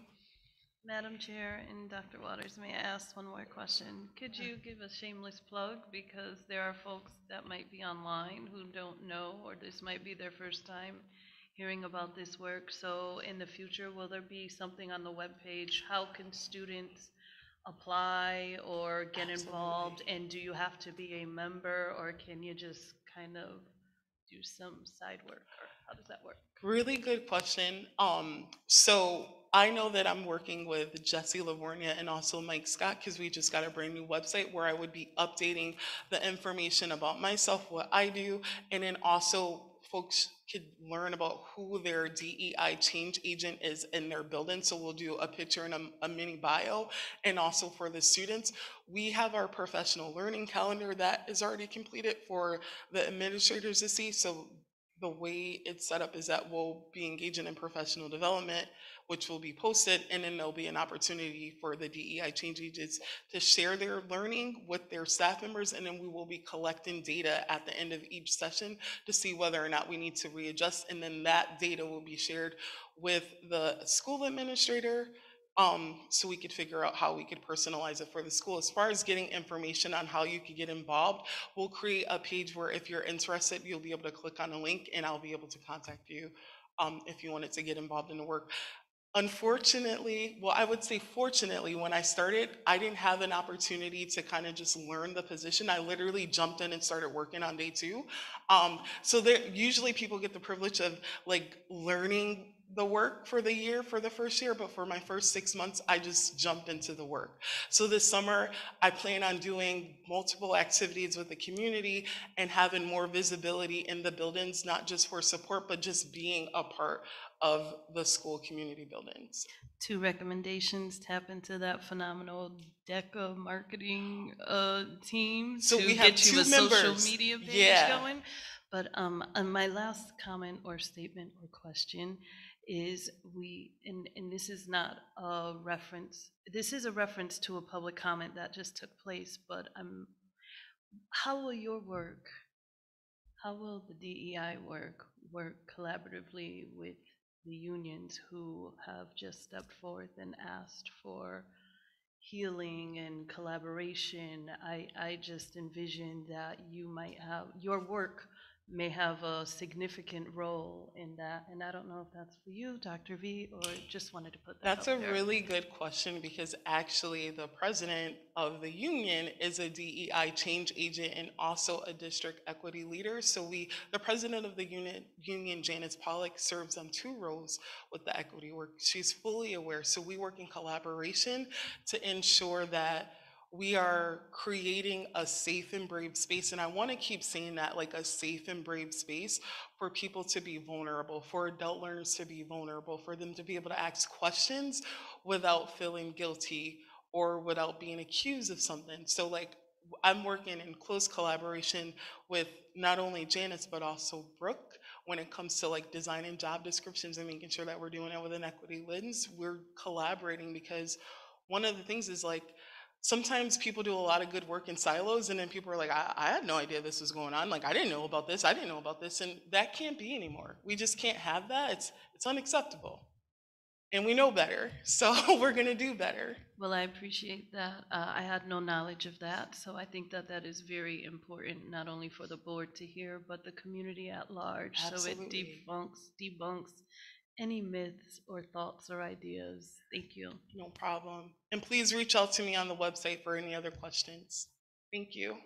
Just want to say congratulations and continue to keep up the good work. Okay. And I was just wondering, since you've been in this specific role, have you found any barriers, since walking through the schools or, having some fun with the kids and the teachers? Just a simple example, because I think that's pretty important, because there is another side of the community that some of us foster as well, and they want to know, are there any barriers that they are up against that is not being exposed at this point?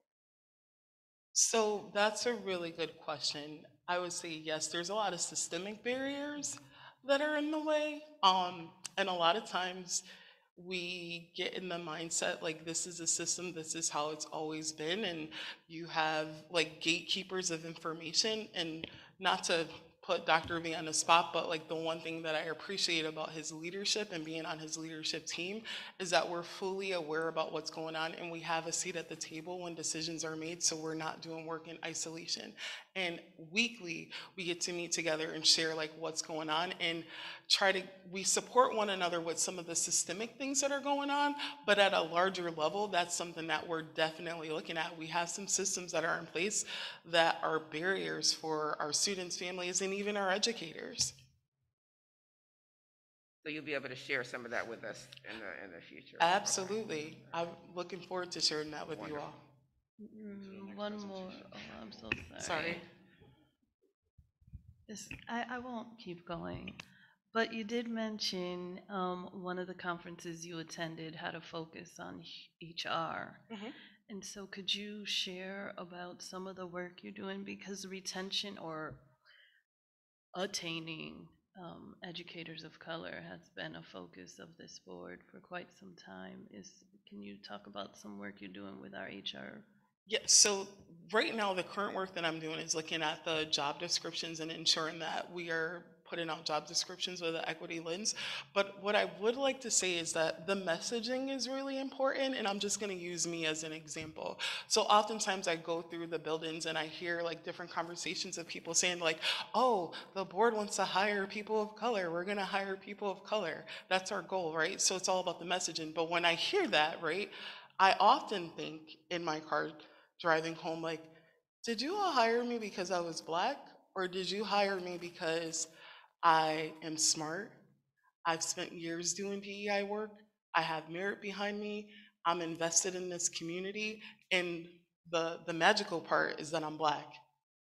But did you hire me because of my merit, or did you hire me just because the board is trying to hire someone Black? So I think it's important that when we're talking about hiring people of color, that we're talking about hiring quality of people of color. And when we talk about like retaining people of color, it's not just at the school level, but it's at the district level, and it's also at the board level. We have to make sure that people feel welcomed, and we have to make sure that they feel like they belong, and we have to make sure that they feel supported. So when we're talking about like hiring and retaining people of color, we have to talk about how we're messaging that, because I don't want to be your token kid from Middletown.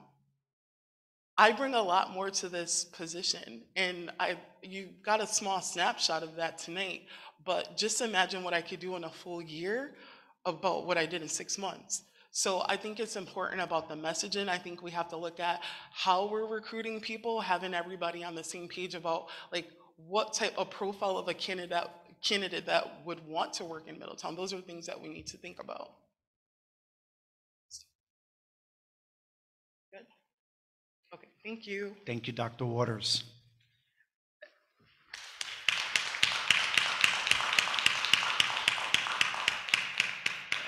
And I truly appreciate Mr.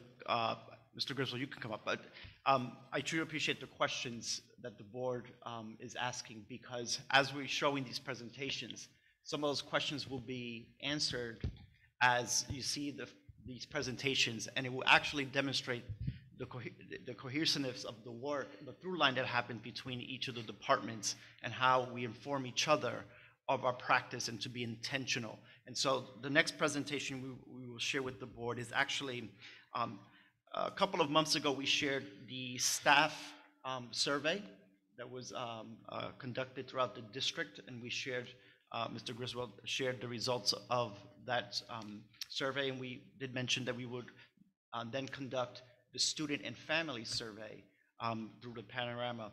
And so we will share with the board tonight and the community the results of those surveys and answer any questions. Mr. Griswold. Hello again, everyone. And as Dr. V mentioned, in April, I reported 2 findings and trends from our school staff culture and climate surveys. Tonight, I'll share with you our initial results from our culture and climate surveys for our two other important stakeholder groups, our students and our families. Tonight's presentation is an initial overview, as these surveys were just closed last Friday.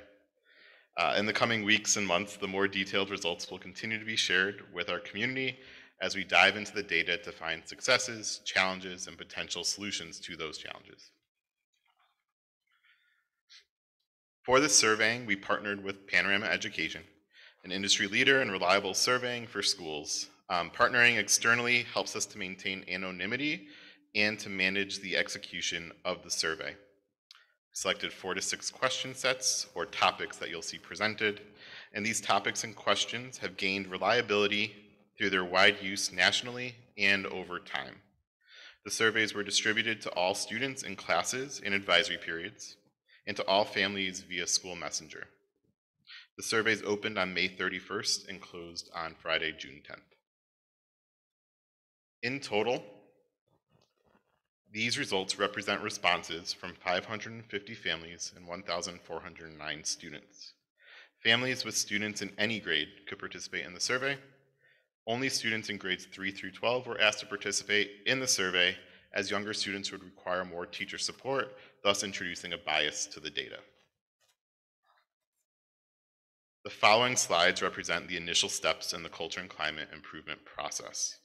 The surveys act as our district checkup, allowing us to see what is healthy and what might need more attention in all of our stakeholder groups. With a full data set of responses from staff, students, and families, our coming analysis will allow us to provide more coherent solutions. It is also important to know that some changes for improvement are already underway, but will take time to show up in survey results. The first survey topic is school climate. Questions in this category included: how fair or unfair are the rules at school? And to what extent do you think that children enjoy going to your school, among others? Our students in grades 3 through 5 have the most favorable view of climate, including 74% who perceive that their teachers are excited to teach their classes.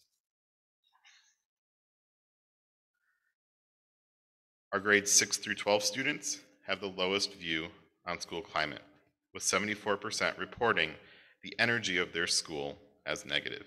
And these are just snapshots, so examples of questions that were asked. In the area of school safety, questions included: how often do you worry about violence at your school? And overall, how unsafe does your child feel at school? 3rd through 5th grade students feel the safest at school, and 77% believe it's not likely that they will be bullied online. 57% of surveyed families have a favorable rating of school safety overall, but 69% at least sometimes worry about violence at their child's school. Students were surveyed about their feeling of belonging at school, while families were surveyed about the concept of school fit. Questions included: how much respect do students at your school show you, and how well do the activities offered at your child's school match their interests? Again, our 3rd through 5th grade students had the most favorable responses, and 81% of them feel that they receive strong support from the adults at school. On the other hand, only 30% of 6 through 12 students had favorable ratings of school belonging, with 50% sharing that the behavior of other students hurts their learning at least a little bit. Finally, questions about engagement for students included items such as: how excited are you about going to your classes? Questions for families were about the concept of barriers to engagement and asked them to assess access factors, including family busyness, the school feeling welcoming, and negative personal memories of school. 89% of families feel that schools communicate with them well, even through potential cultural differences. For student engagement, only 12% of students engaged in grades 6 through 12 feel quite or extremely excited about going to their classes. So, as this data set is only a few days old, it is safe to say that we, probably like you, have more questions than answers at this point. In the coming days, weeks, and months, leaders will use the data to engage in designing improvements I'll soon be updating the Culture and Climate Survey website with this data, and that site will again be shared through our internal and community-wide newsletters. We'll also be looking at ways to improve our surveying processes, including looking at where they fall on the school calendar and how they are deployed. Finally, we will improve the content of the surveys to ensure that we use inclusive language throughout the various tools. Members of the community have provided necessary and constructive feedback that some of the survey items utilize gendered language. Such language serves to marginalize, working against our larger purpose of hearing the voices of all of our stakeholders.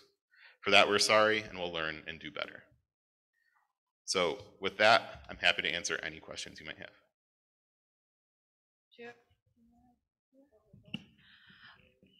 For the benefit of approaches, is there a demographic breakdown on some of these responses?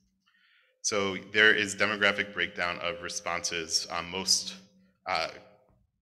fully for our students because we are able to, we maintain student confidentiality, but we associated each response with a student's ID. So that's done on the back end with Panorama. That's why we contract with them. But that gives us demographic breakdown. For families, it was voluntary. So that maintained their anonymity. So this question is to Dr. Vasquez-Matos.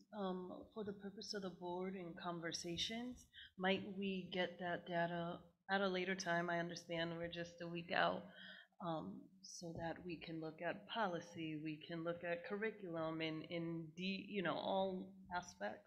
Can we have that? Absolutely. Like Mr. Griswold said, we just concluded this on Friday. And we haven't done, as a reminder, we haven't done this survey since 2018-19.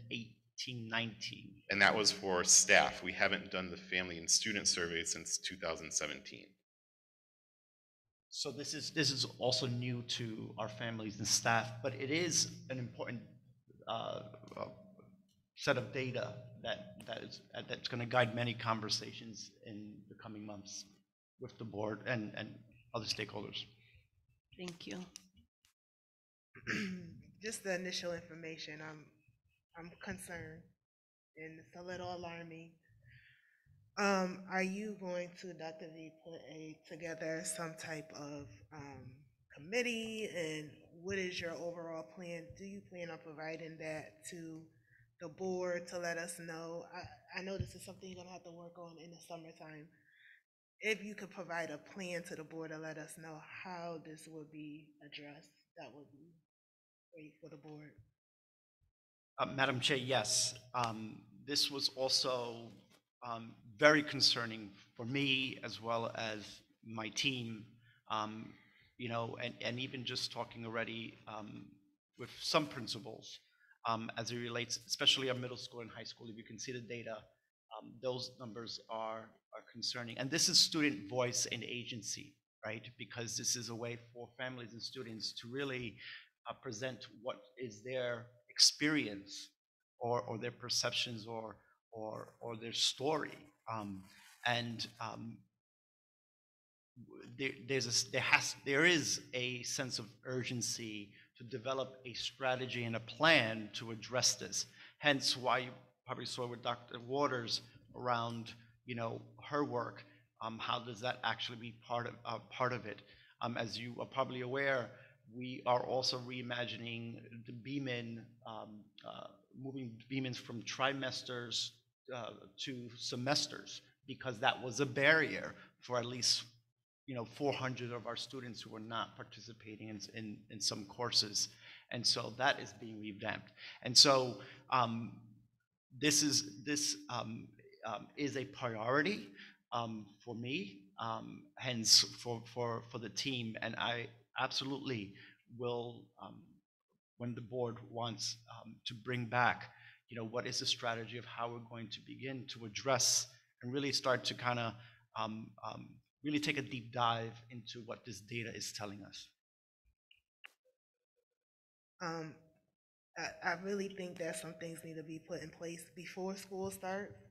And, what might not hurt is to put in place some town halls, even with the parents or as well as with the teachers for sure, just to give them an outlet to voice their opinion, and really a safe place for them to say, hey, this is what is going on, because I have heard whispers, and I said, we are not going to be able, the board is not going to be able to do administrators unless you come forward to say, these are the issues, that we can address them. And hopefully we'll be able to do that and give them the opportunity to voice their opinion. Because it matters. Because if the teachers are miserable, I'm telling you, the students are going to, our students are not oblivious to that. They feel that. They know when adults are not, they're at a place where they're not feeling it. And so I don't want our students to be in that environment, and I don't want anyone to work at a place where they feel like, they're miserable either. So I think it would behoove all of us to really work together with our students, teachers, and parents to cultivate a better environment.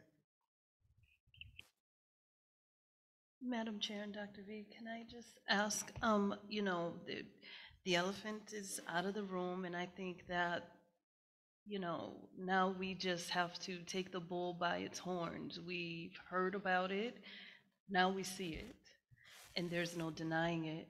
This is opportunity. We don't have to, it's not a great thing, but this is going to turn out to be a good thing. I feel good about what is going to come of this, because this will be transparent information.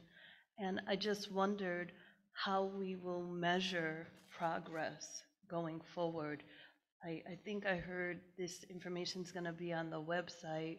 Will we do this survey again the same time next year to see, okay, well, now 31%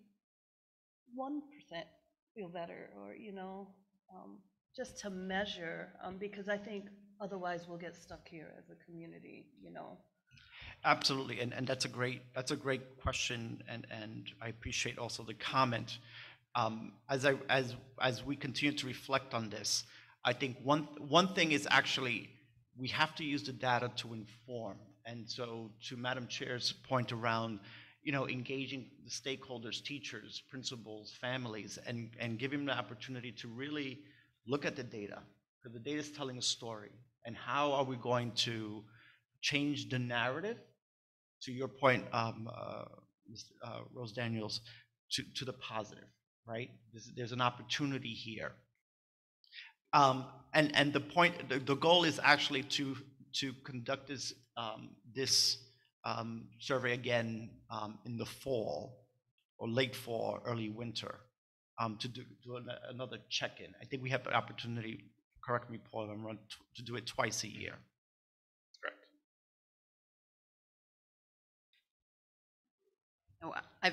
I've participated in surveys, on employee engagement, and one of the really important things is, you develop the action plans, but also to communicate the action plans, and to make sure that people are feeling that, is anything going to be done with the survey? And it's so important to keep communicating, not just sending out another survey, is to make sure that you communicate out what you're doing and actions that are taken, so that people think that it's being taken seriously.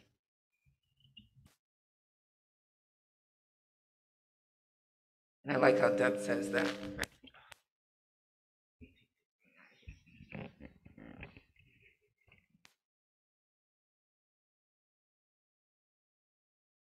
Very important, because me, as an auntie, as a grandmother, now I have to go back and question my relatives who are sitting in the system, how they feel being a part of a classroom and not feeling the excitement with an adult in the room that's supposed to be educating this individual who is supposed to be making it out to go to college. I am very concerned generally as a relative.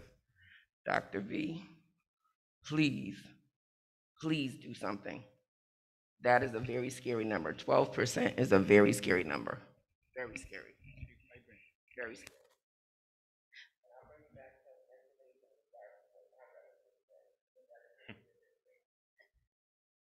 Madam Chair, I'm sorry. I just want to say, it's a lot of weight to put on a superintendent. Work like this requires all hands on deck. And I'm not discounting your comment, board member White. I'm just saying, like, we can't, even the community who is hearing this for the first time, we can't turn to Dr. V and say, fix this. This is a community issue. Our schools are community schools. And we also have to keep in mind, this is the voice of our children speaking right now. And so this is where the work, we need to understand further from them what is really happening. And I'm glad that we have a DEI program here functioning, and I don't know how you're going to clone yourself. I don't know how you're going to do all of it, but I believe you will, and we're glad you're here. I don't want you to think I'm pressuring you, Dr. V. I'm just pleading with you in the sense that I have relatives out there and they are part of this specific data because I care.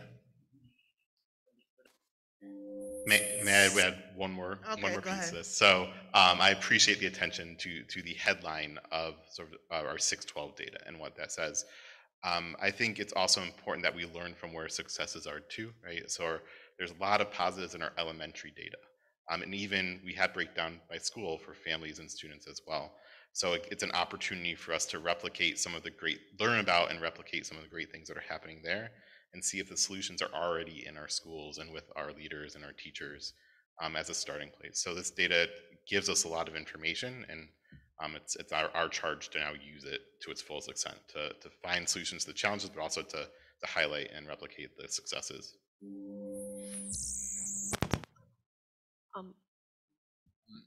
So, Paul, what percent, you identified that there were 1,409 students who took the survey. Do you know what percentage of those students are in grade 6-12, and then what percentage are elementary? I was trying to avoid the feedback there. So I do have that breakdown in the data. I don't have it with me right now. I would also say we did have the challenge of doing surveying up against our standardized testing season. So asking for our teachers to give more time away from instruction did decrease our overall percentages more than we would have liked. So talk about processes and improving where it falls on the school calendar. That's going to be a decision we have to make. We want it towards the end of their year to get a full year's worth of data, but that's also when all of our testing takes place. So I don't have the exact numbers of our 3-5 and 6-12. That's something I could produce and will include in the Culture and Climate Survey website. And then does the survey ask open-ended questions? The survey asked one open-ended question of students, and that was what does high-quality instruction look like, with some version of wording of that. That was in support of our data around school engagement, but also our work we're doing in developing our instructional vision for the district. So we had 700 open-ended responses to that question, and that's all the questions are completely voluntary.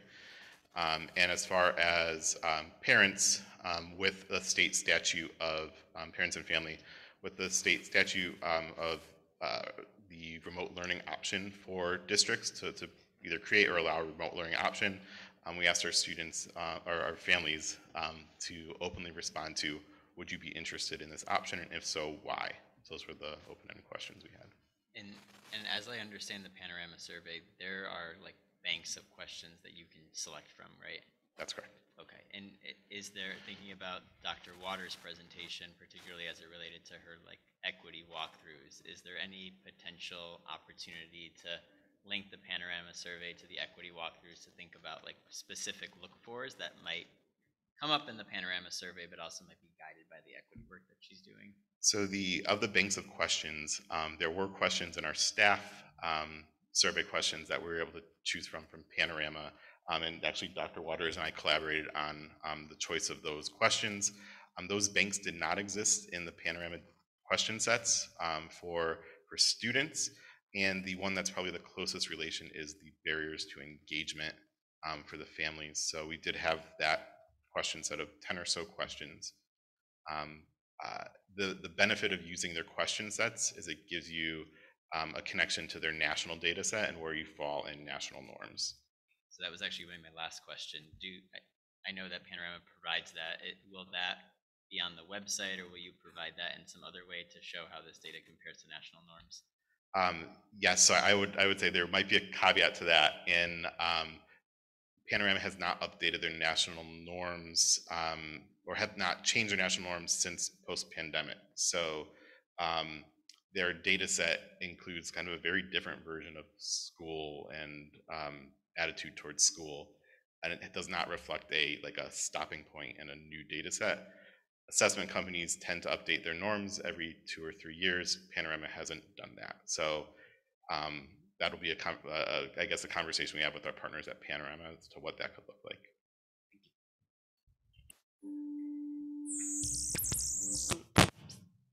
Hi.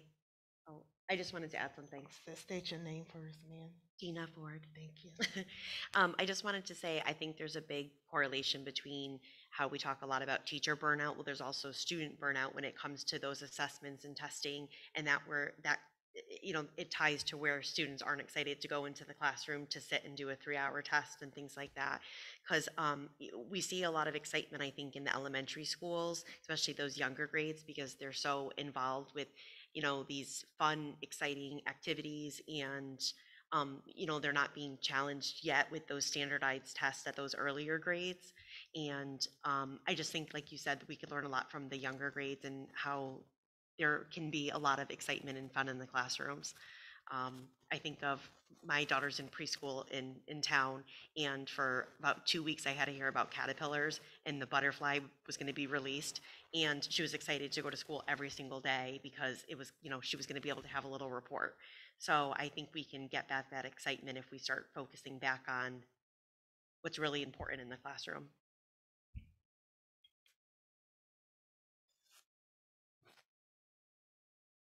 Any other questions? Okay. So we'll look forward to your feedback, Dr. V, on this. We'll all work together, and this too shall pass. There's always a situation in life, and we work through the difficulties and we move forward. So that's what I look forward to out of this whole Panorama survey. Thank you.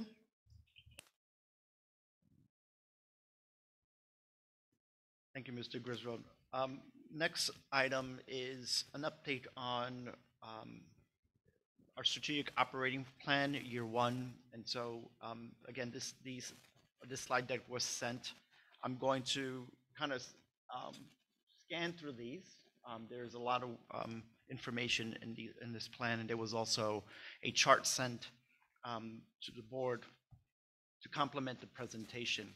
And so when we look at our strategic operating plan 2024, elevating innovation, creativity, and equity, we start with goal 1, which is our teaching and learning goal. And in that goal 1, we have subsections of culturally relevant curriculum, personalized learning instructional supports, early childhood education, and expand high school options and pathways.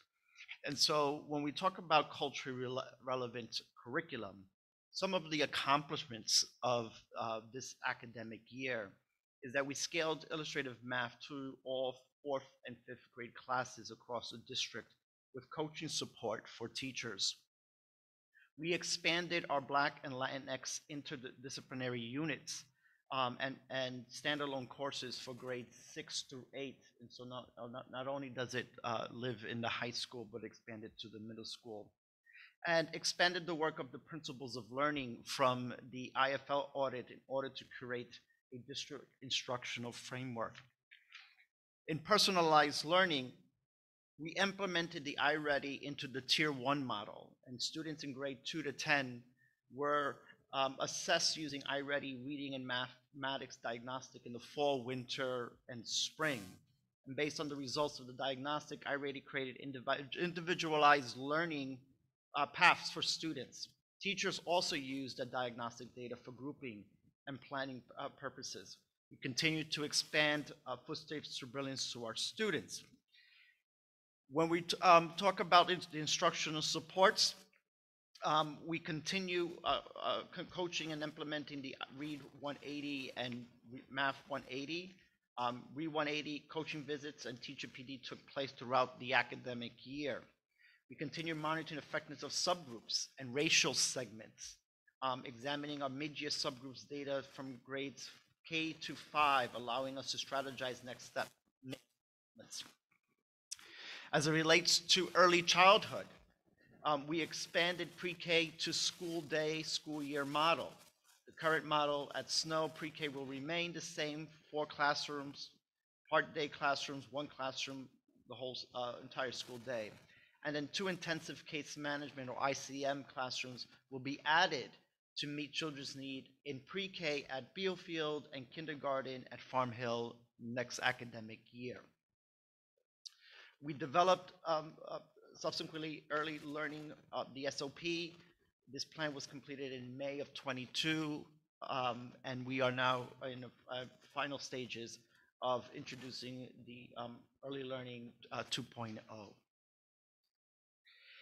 As it relates to expand high school options, our accomplishments for this year, we expanded the aerospace pathways to include practical skill applications, internships, industry partnerships, etc.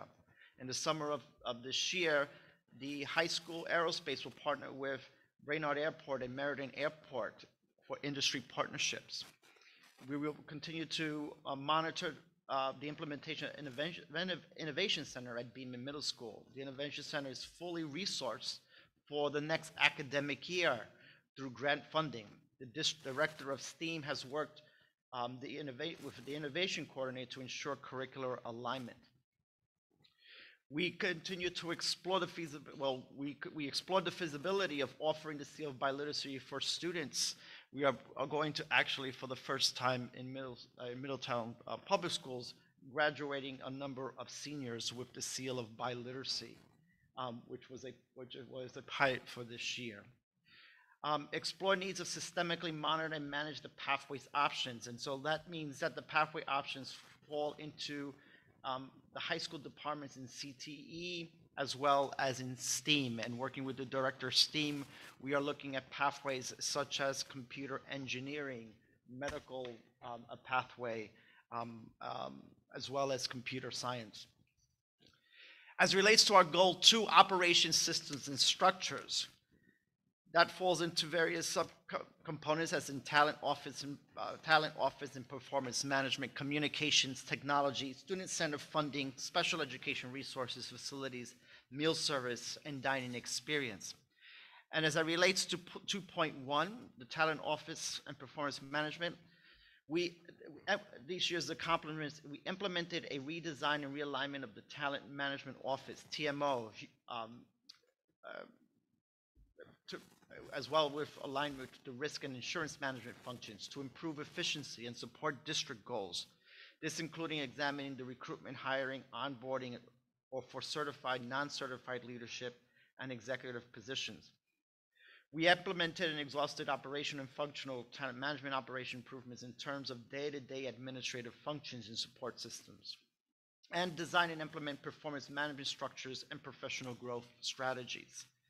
As it relates to communications, many of our accomplishments include performed a communication streamline initiative by creating internal and external newsletters to keep MPS staff and students' family appraised of important news in the district, and you see that go out weekly, usually on Fridays, that goes out, the Middletown Minute.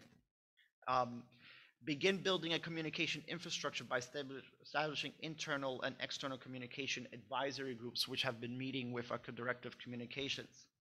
We've improved our operational communication by implementing aspects from the communication audit, primarily through decreasing the number of emails staff receiving, increasing communication with families and community members, and ensuring all external communications are bilingual in English and Spanish, since those are the 2 primary languages spoken throughout our district. And we completed district website redesign and refresh, and the new site is set to launch in August of this academic year. As you remember, that was that was a feedback as part from the board in providing us some guidance around what we'd like to see. As it relates to 2.3 technology, we continued the implementation of Future Ready Schools. Mike and his team and members of the finance team participated this year in cohort 15, the next cohort of Future Ready, which are 15 school districts, and Future Ready to develop our Future Ready Plan 2.0. The design of one Middletown learning and performance management system where employees can go and actually get professional development, but the goal is also to have kind of a one-stop shop self-employment employee system. As it relates to 2.4 student-centered fundings, some of our accomplishments this year is that we developed and began implementing a 4-year state and federal grant plan to assess facilities and educational needs. This is a living document plan that continues to be adopted. We continue to develop a quarterly reporting mechanism for the Board of Education of individual school offerings and the use of funds. As we talk about special education resources, we completed a special education audit with Futures. We developed a plan to prioritize the findings and implementation steps from the audit, continue to evaluate the programs and services that we provide to our students and family. This is critical because this connects to kind of the previous conversation around what the audit found of really separating special education needs and behavior supports and really having someone supervise the social emotional learning. Of course, as you recall, so our investments in having social workers at every school and so forth. So that is an accomplishment for the district. As it relates to facilities, continue implementation of our 5-year district-wide facilities plan. The 5-year district-wide plan facilities plan continues to be a fluid document that is updated prior to yearly based upon the building use, education needs, and the budget constraints. And as you know, we have several summer projects happening in many of our schools this summer. The meal and service and dining experience, some board members were able to participate and see our food and nutrition manager, Mr. Randall Mell, who gave some innovative updates around what he is doing with his team. And so we begin experimentation of possible changes, improvements to the meal service and dining experiences. You know, since December of 2021, several new initiatives have been introduced in the food service program, including Meatless Mondays, Local Foods Harvest of the Month, and several new culturally thoughtful menu items.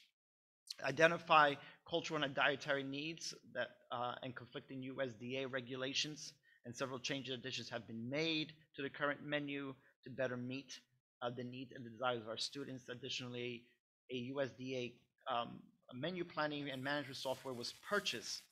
Mosaic is the name, and will be ready to launch in the fall. Was ready to be launched in fall of 2022 for the new school year. And we review and increase training for cafeteria and food staff using the One Middletown. We have created a series of school nutrition specific trainings to meet and exceed the USDA professional standards for our staff.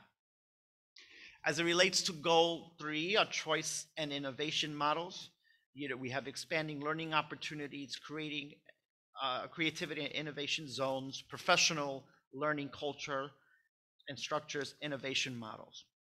As it relates to expanded learning opportunities, the onboarding of the coordinator of extended time in January 22, who oversees many of our extended days and extended year programs, has been an accomplishment for the district. Begun to develop a plan to support extended time, maintain current and build new partnerships, and connect extended time opportunities to individualized student success plans. The student success plans will be piloted through the 21st century after school programs, including a 4th grade cohort at Snow and cohorts in grades 6 through 8 at Beeman. And we continue to seek additional local and federal grants to support extended time. 2 5-year grants were secured to create after-school sites at Beofield and Snow schools with a focus on academic support and social and emotional learning. an educational 2-year ESSER after-school grant was secured to expand the 21st Century Summer Camp to include up to 50 students from McDonough. Creativity and innovation zones continue to research effective practice models for gradeless classes to use the seed time in order to develop a plan for the Middletown context. I would also add to there that we are in a research mode of also a meeting with our department head and one of our principals tomorrow around pursuing our first dual language school and for Middletown Public Schools. Professional learning and culture and structures. Develop a 3-year district-wide professional learning plan and instructional framework to feature blended and personalized learning. A new vision for professional learning was developed to cohere with the SOP best practices in state and national standards, as well as department and school leaders began to use a new professional learning planning tool to plan coherent professional learning for the 22-23. And as you recall, the board did approve academic calendar that allowed for additional professional development days that will allow opportunities for all employees to engage in professional learning. Innovation models, implement phase 1 of Project Lead the Way is in grades 3 to 5 at Farm Hill. Grades 3 to 5 were able to complete the additional PLTW computer science module. We implement phase 1 of Project Lead the Way in grades K to 5 at Spencer. And phase 2 begins this summer with the training of grades 3 to 5 educators and implementing the whole school PLTW model. As we talk about Goal 4, equitable learning environments, those categories are family and caregiver partnerships, racial equity, social emotional learning, wellness, and mental health, school-based autonomy, safety, and security. And so as it relates to family and caregiver partnerships, we contracted with a translation and interpretation service provider to meet the needs of linguistically diverse families, which this program is available to all our families, faculty, staff, and they have access to over 200 different languages for translation and interpretation. Shifted to making all communication with MFC families and community in bilingual and in Spanish. Reimagine and rehouse the work of the MCELI home visitors into the pupil services and special education department. At this time, the work is being redesigned through the best practices and an equity lens, and working closely with department heads as well as our unions.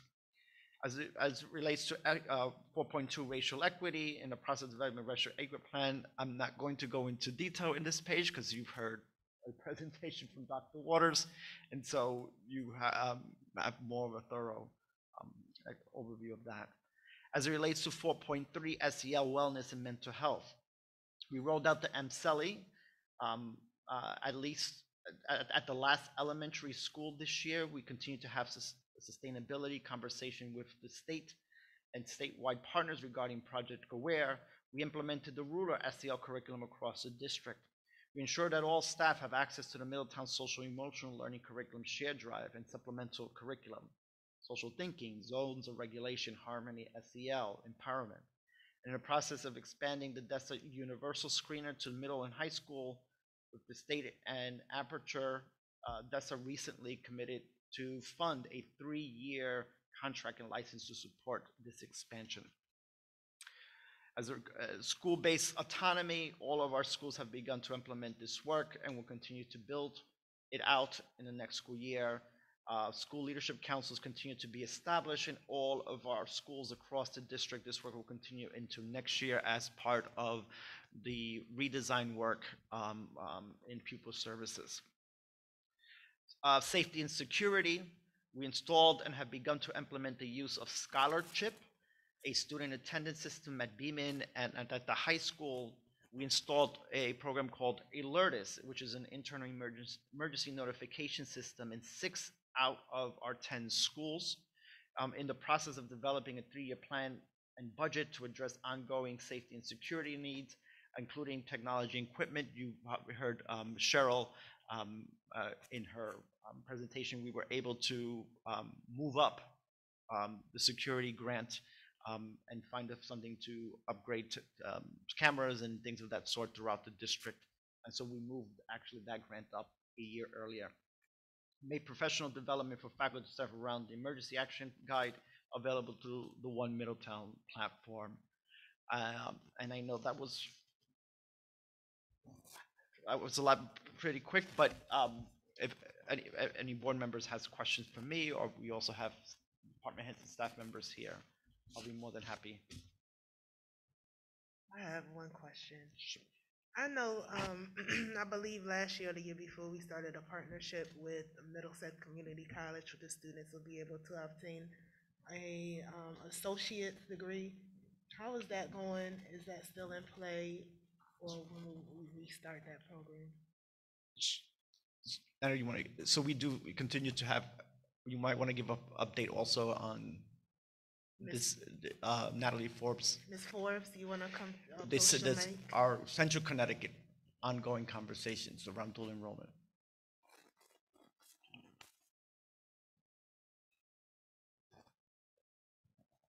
Thank you, Natalie.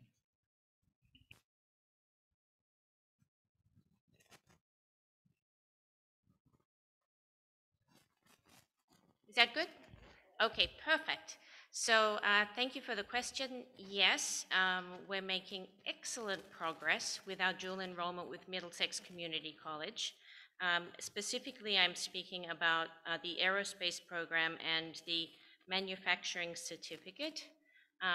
We had spoken previously that there are 10 courses that one has to take to achieve that.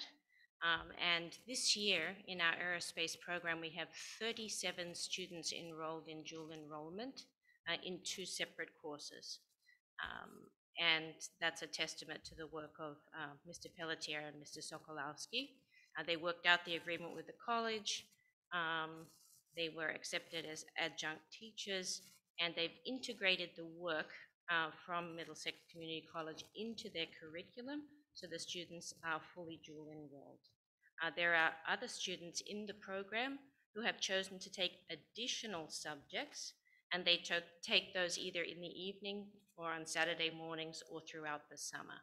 So that program has really taken on. Very happy with that. And recently, we have begun over the last few months discussions with CCSU, supported by 3 Pratt & Whitney employees as well, who are on an advisory board at CCSU in the engineering department, actually. So we've begun discussions about dual enrollment, firstly with our robotics and engineering and aerospace programs, but the conversation has the ability to expand to all subject areas at CCSU. So that is supported out of the Provost's office. And I will say that CCSU, we hosted them at the high school, and our students presented, both our engineering and robotics students, who were very impressive with all facets of the work, and both of our aerospace labs and students. So they came to our site, they saw what we could do. They were sort of wowed, and they said, wow, we really have to step up here when we have you across. So we went across to CCSU. They were extremely accommodating. We saw some of the marvelous equipment, the new buildings that they have there, robotic arms, all of these things. And Mr. Falkenberry, with the engineering robotics program, said, I just can't wait to get my students here. So it was an exciting afternoon. We were welcomed, and there are many possibilities. Awesome. One question. Oh yeah, round of applause. Oh, yes. thank you. So do we have any students graduating this year with dual, Not fully graduating, okay. because we just really, this is the This is first the year first of the year, major okay. cohort. There are a couple of students last year, but this year, as I noted, it's expanded to 37 students, so Right. it's very exciting. Well, I hope to see that one graduation. Yes. Thank you for the information. That was great. You're welcome. Any other questions in regards to the strategic operating plan that Dr. V went over? Oh, okay, Justin. 2 questions. I know that you've talked a lot about developing an instructional vision. I didn't see it specifically called out in this document unless I missed it, but I'm wondering about the status of the vision. So that's actually, I did not include in here because we're in the final stages of rolling that out. Actually, the team was meeting today with educational elements, and they basically, well, they were scheduled to work until 12:30, and they were there until about 2. So they had, I imagine they had an exciting time around really rolling this up and having conversations, but the goal is actually to have this in place for the fall of the academic year, the instructional vision. But Jen, Ms. Kanata, and Mr. Griswold, who are kind of the co-chairs of this initiative, with other department heads, teachers, and principals, can add more detail. Dr. Vasquez Matos, great question. Today we did meet, we are meeting again tomorrow with education elements, and where we are right now in the process is we have a steering committee, and that steering committee includes various members of our employees. So it's administrators, it's building level administrators, it's central office administrators, it's teachers from various content areas or from special education. And it's important that all those voices are heard when we're establishing an instructional vision. The other voice that we've taken time to hear from are our students. So most recently, we've held focus groups, and I want to thank Ralph D'Amato, the guidance director at Middletown High, for helping us to arrange that. So Paul and I, along with Education Elements, held focus groups so that we could hear students' voice about how their experience has been in the Middletown public school systems, what they can appreciate about that experience, and what they feel that they wish they had.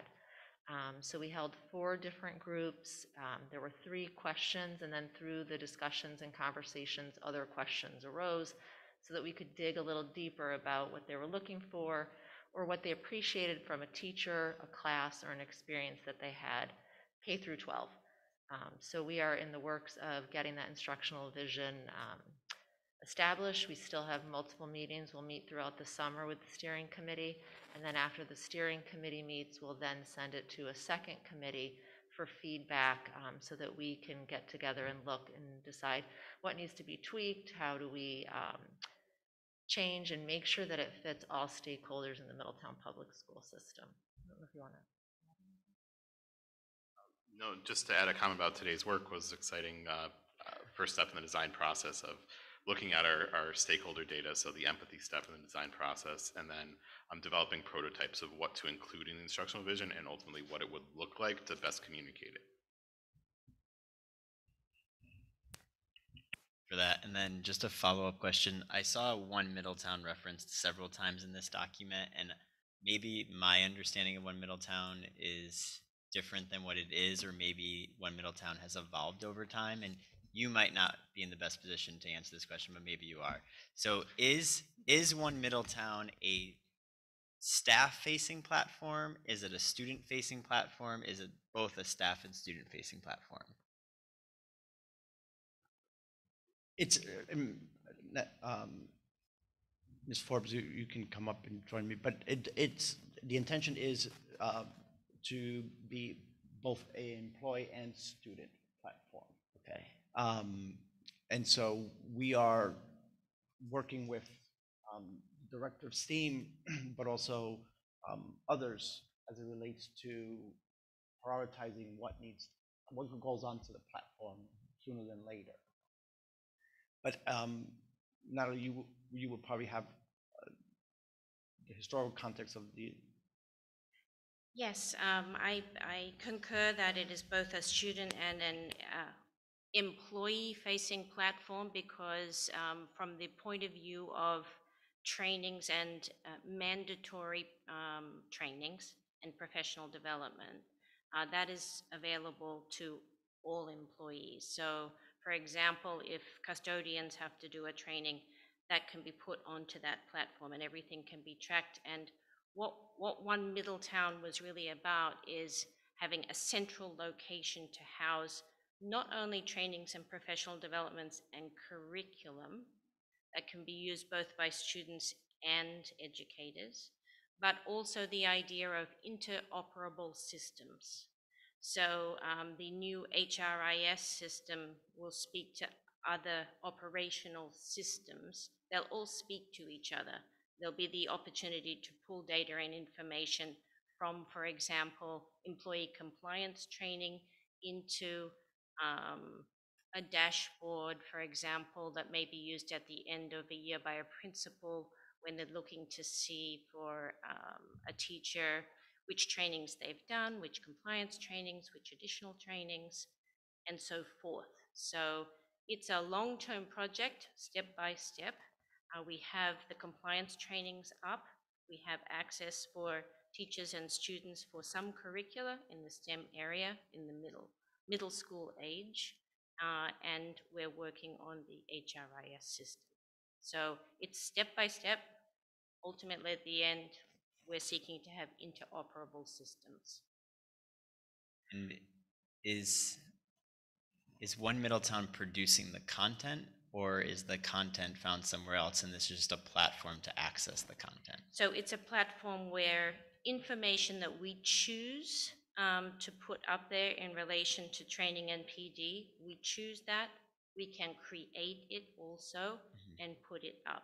So it depends on, for example, if there's a state compliance training for DCF, for example, we can use a pass-through mechanism to connect to that. But the beauty of the system is that we can track participation by our entire range of employees that had to take that training.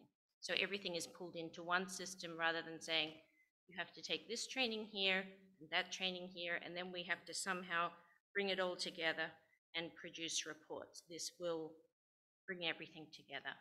And I saw that there was in the presentation that Dr. V just provided, there was some reference to professional learning for next year sort of being revamped. Would professional learning sit in the One Middletown platform? Is that where individuals would ultimately access some like asynchronous virtual professional learning opportunities? The vision for the future is that, yes, all of that would sit there, either connecting through other platforms or specifically through this one.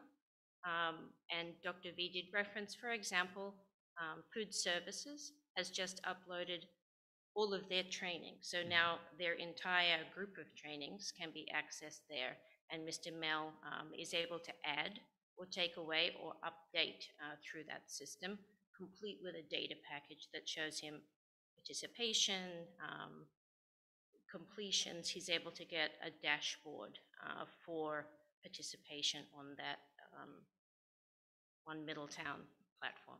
Okay, thank you. I know it's not the appropriate time in the agenda to ask this, but maybe a demo on One Middletown would be very helpful at some point, because I know we've been talking about it for over a year, and I don't know if the other board members have seen it, but I haven't actually seen it. I think that was a request at one time, a couple of months ago, and yeah. I can arrange that. Okay. Cool. Thank you. Madam Chair, ask a question with regard, a follow-up question to what Justin's asking about One Middletown. Do we have a timeline on when we envision to have this fully functioning in the way that we desire to utilize it? So the HR function, the goal is actually to have it all completed by December, January, because that requires updating of job descriptions, making sure the codes are right and so forth, and then moving on to the payroll module. And so that phase, that first phase, the goal is that it's completed by January.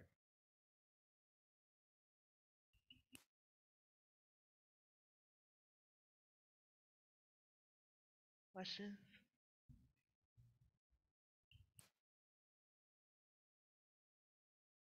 Hey, last item on the superintendent's report is the DACO bus agreement contract. This was presented at the finance committee, I was going to say workshop. And so I'm going to ask our transportation manager, Mark Langton, and consultant Richard to please come up and kind of give an overview of the contract, which is an action item on the agenda for the board. Good evening, Madam Chair, fellow board members, Superintendent Dr. Vasquez-Motas. Thank you very much for this. So Rich Labrie, I'll introduce him next, has been our busing consultant now for over 10 years. Rich has been involved with our previous 2 5-year contracts with that and helped negotiate that and also develop a cost savings for each one. So it's been a real benefit. Again, as Dr. Vasquez-Matos said, we presented to the Finance Committee last night. Rich has a quick slide presentation, which we had sent to you Thursday for that power slides. And then also there's a copy of the proposed contract for a 4-year extension of that contract, which we would recommend moving forward with in light of everything that we see out there with other municipalities and some busing situations that they're incurring. We've been fortunate, certainly we've had a reduction of buses. We're looking to bring some more back to assist the loads that are on the buses. But I think what Rich has been able to put together with DADCO is something we should move forward with. Rich Labrie.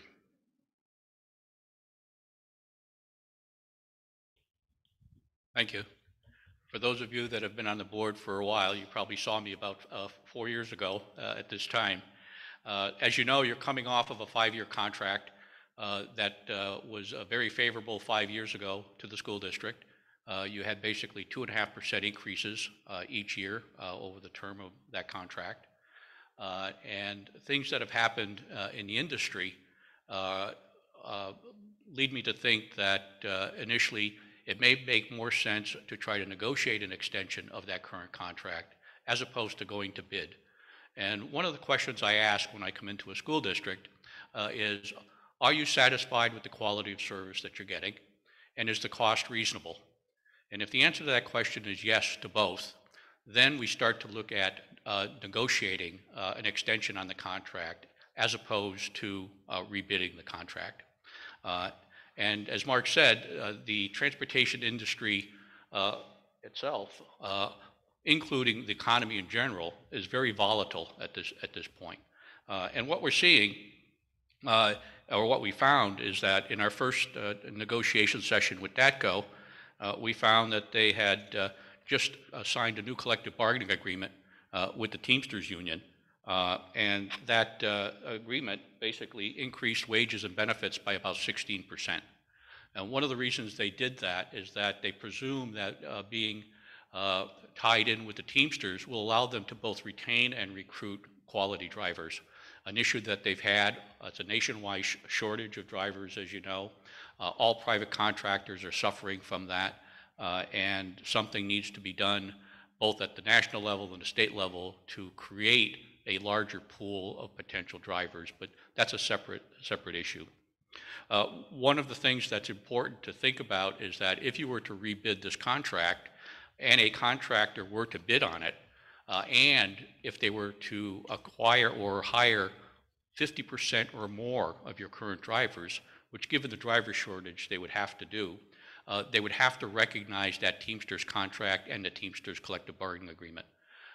That would prohibit a number of contractors from wanting to bid on this contract. The other thing going on in the industry is that most private contractors are suffering to meet the contract that they have in terms of numbers of buses and drivers. One of the reasons for that, as you know, is that during the COVID school closures, many contractors were not paid the full amount of their contract, and some of them are trying to recoup that lost revenue in the next contract going forward. And the result of that is that we're seeing for first year cost increases across at least Massachusetts, Connecticut, and Rhode Island and New York, where we do an extensive amount of work. We're seeing anywhere from 12.5% to 40% cost increases in the first year of a contract. So when we look at that, we suggested that it makes more sense to try to extend than to rebid at this point, given the risk. The wild card right now is the cost of fuel. And for those contractors that pay for fuel, their crystal ball says that fuel is going to go to $10 a gallon inside of 5 years, and they're going to build that cost into the first day, cost per day per bus. In your case, you pay for the fuel, so you take that risk away from the contractor, which is a relatively good thing. Not that you're going to save money on fuel, but you take that risk away from the contractor. One of the things that this new proposed contract includes is 12 additional vehicles. As Mr. Langton alluded to, there's been a shortage of drivers, a shortage of buses. There's overcrowding on buses. Buses are arriving late to pick up. They're dropping off early in order to meet the next schedule. There's ongoing disciplinary issues on buses because of overcrowding. And the 12 additional buses will help you both with regard to fixing most, if not all, of those problems, but also creating for you the capacity to manage change during the school year. And as you look at bell schedule changes going forward and other types of reconfigurations for educational purposes, transportation being a support service has to follow suit and be able to adjust to meet those requirements. And in order to do that, you need some capacity. And right now you don't have that type of capacity. $177,000 of new vehicles. I included in the handout the cost of living index that we look at pretty much every month. We download it from the Bureau of Labor Statistics. It's the Northeast Urban index that we look at. And if you look at just April to April, the cost, the COLA increase was 7.17%. Since the slide was done, the Bureau has posted May to May. The difference in May to May was 7.48%. And if you heard the speeches last night and the night before on television, they're predicting that inflation is going to go to 8% before the end of the year. And the next slide shows the projected cost of living increase on a 12-month average, and you can see that the curve is going up dramatically, and it's not likely to come down very quickly. We look at the transportation budgets versus expenditures, and if you look at the red line, DATCO expenditures have been well under your budget since 2017-18. So under this current contract, DATCO has been very the DATCO contract has been managed very well by your transportation management department and your finance department. If you look at the next slide, the projected DATCO to budget, the fact is that if the trends continue, the DATCO cost will still be less than your budget over the next 5 years going forward. The revisions in the contract, or the agreement that we're recommending, is that the contractor will provide 12 additional school vehicles. The annual cost increase will be 4.9% each year going forward, regardless of what COLA does. The contractor is going to provide 7 electric buses, 6 of which are Type 1 buses, the big buses, 1 of which is the small bus. It will give us an opportunity, and I say us, and I say transportation management in particular, the opportunity to test electric vehicles in Middletown to see where they fit, how they fit, and whether they want to move forward with more EV vehicles in the future. But it'll give us a good baseline data to start with EV vehicles. Given that their overhead is going to be covered with the 60 vehicles in this contract, they will discount any additional vehicle beyond the 60 by $75 per day per bus, because as I said, their overhead is already covered with the 60 buses. They will replace 3 of the current 71 passenger buses with 3 comparable 77 passenger buses, giving transportation a little bit more flexibility with regard to seating, especially at the elementary school level. The district will continue to pay for fuel, including the cost of electricity for the electric buses. There'll be an offset for your diesel fuel use for those buses. The contractor shall continue to discount your extended year buses and will continue to pay for summer fuel. The summer fuel gets charged to the contractor, not to the district. In the event of school closures, however, the contractor will be guaranteed payment for a minimum of 180 school days at the cost per day per bus for that particular year. We think that this is pretty much a non-issue because, as you know, probably better than I do, the public no longer has the appetite for school closures to the extent that we had during COVID. But in the event that there are school closures, one of the factors in the past has been treasurers, town finance committees have been hesitant to pay contractors because it wasn't in their contract to be paid. And so all of the bidders that we've seen on new contracts are either requiring it in their contract or they're bidding with a contingency that their bid is based upon 180 days of guaranteed service. The contractor will also continue to provide a 1.5% credit for contract prepayment, and the contractor will maintain a no strike provision in their collective bargaining agreement. One thing you don't have in your slide that your attorney required was that the contractor will follow district policy regarding student records and student information. The next slide is we looked at comparable information amongst area school districts that have gone to bid. And as you can see in the yellow, Middletown is positioned very favorably with the cost of transportation with area school districts that are similar in size and demographics to you. You'll see at the bottom, I noted 2 Massachusetts districts, only because I'm working with them now. I didn't do their bid, but they called me after they opened their bid because they both saw almost a 30% increase in the first year cost with a COLA for the following 2 years. So they're looking over a 3-year period at probably somewhere in the neighborhood of 35 to 37% cost increase. The next page basically shows the finances, which includes all of the things that you currently purchase from DATCO under your current agreement, including monitors and summer work and charter and fuel, et cetera, et cetera. And if you look halfway down, you'll see your average vehicle cost. Your average vehicles are going from 48.21 vehicles this year to 60 vehicles next year. And the average vehicle increase, as I said, going forward would be 4.9% for this year and 4.9% each year going forward. The next slide shows the relation of the DATCO cost to your contract. And if you look at the straight dotted line, you'll see that the DATCO cost is going to be less than what you've currently budgeting for. But I do caution you, the cost difference between what DATCO charges the district for transportation, you pay for additional things in your budget. As an example, you pay for the fuel.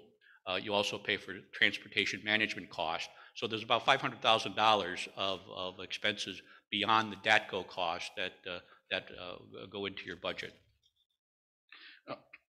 One question, is that's not taken in consideration here when in your projection, is it?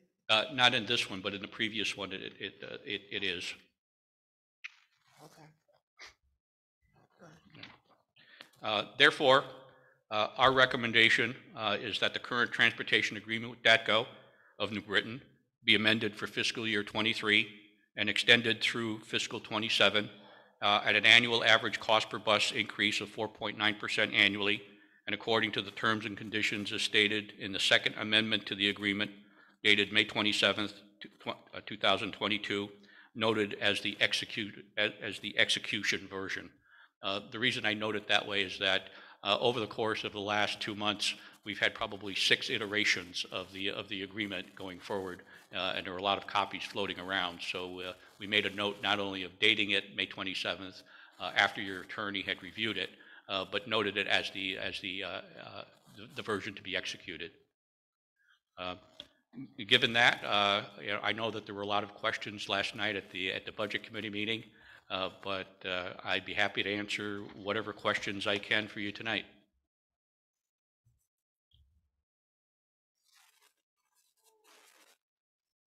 I guess I just had a question about like Teamsters. So this, what is this, a union? It's the largest union, one of the largest unions in the country, and they're primarily the union for chauffeurs, drivers, truck drivers, and one of the advantages of having a collective bargaining agreement with the Teamsters is they have truck drivers who retire every year, and they have truck drivers who work part-time every year. They have truck drivers who are self-employed that are members of their union. And there's a potential pool of drivers who already have CDL licenses to be able to obtain a school bus endorsement to be able to drive. I guess my only concern is, we have to have buses. That's just the bottom line. But I just want to make sure that our students are safe and that there is enough seats and our school buses are not overcrowded to the point that it does cause behavioral issues. So I just want to make sure that, I know we have buses with extended seating. Just want to make sure that we're covered and our students have a seat when they ride on the buses. There have been stories that in some of the elementary runs that students have been sitting on the floor of the bus because of overcrowding. But the 12 additional vehicles should eliminate that problem going forward. I was surprised because I never heard that until last night. So that's concerning. It's not an everyday occurrence. It's just an occasional occurrence from what I was told. Should never happen. It should never happen, is correct. That is, from an insurance perspective, it's a risk. Legally, it should not happen. Absolutely. And so I want to make sure that the district is safeguarded from anything. Should that happen again, we need to send a cab or a carry-all or something to prevent those things from happening. But if we have the buses with extra seats and we are sure to have enough drivers, hopefully those things do not occur. Hopefully so.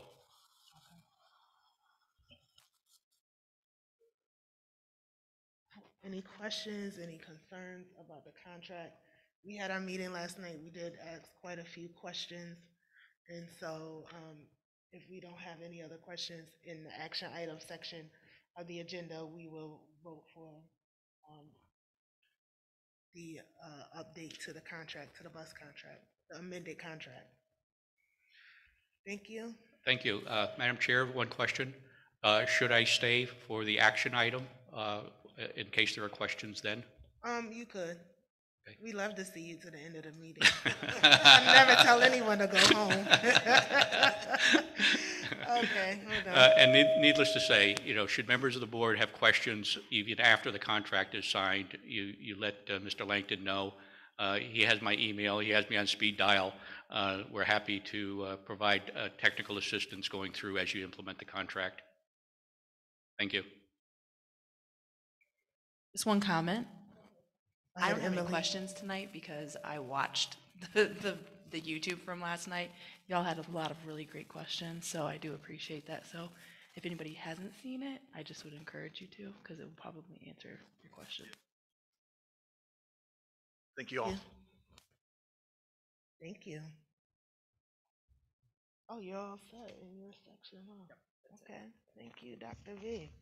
All right, now we're gonna move to the committee reports. Please, Mayor, please, sir, let's move very quick. Excuse me, Oh, okay, we Dina. need like a 3-minute break.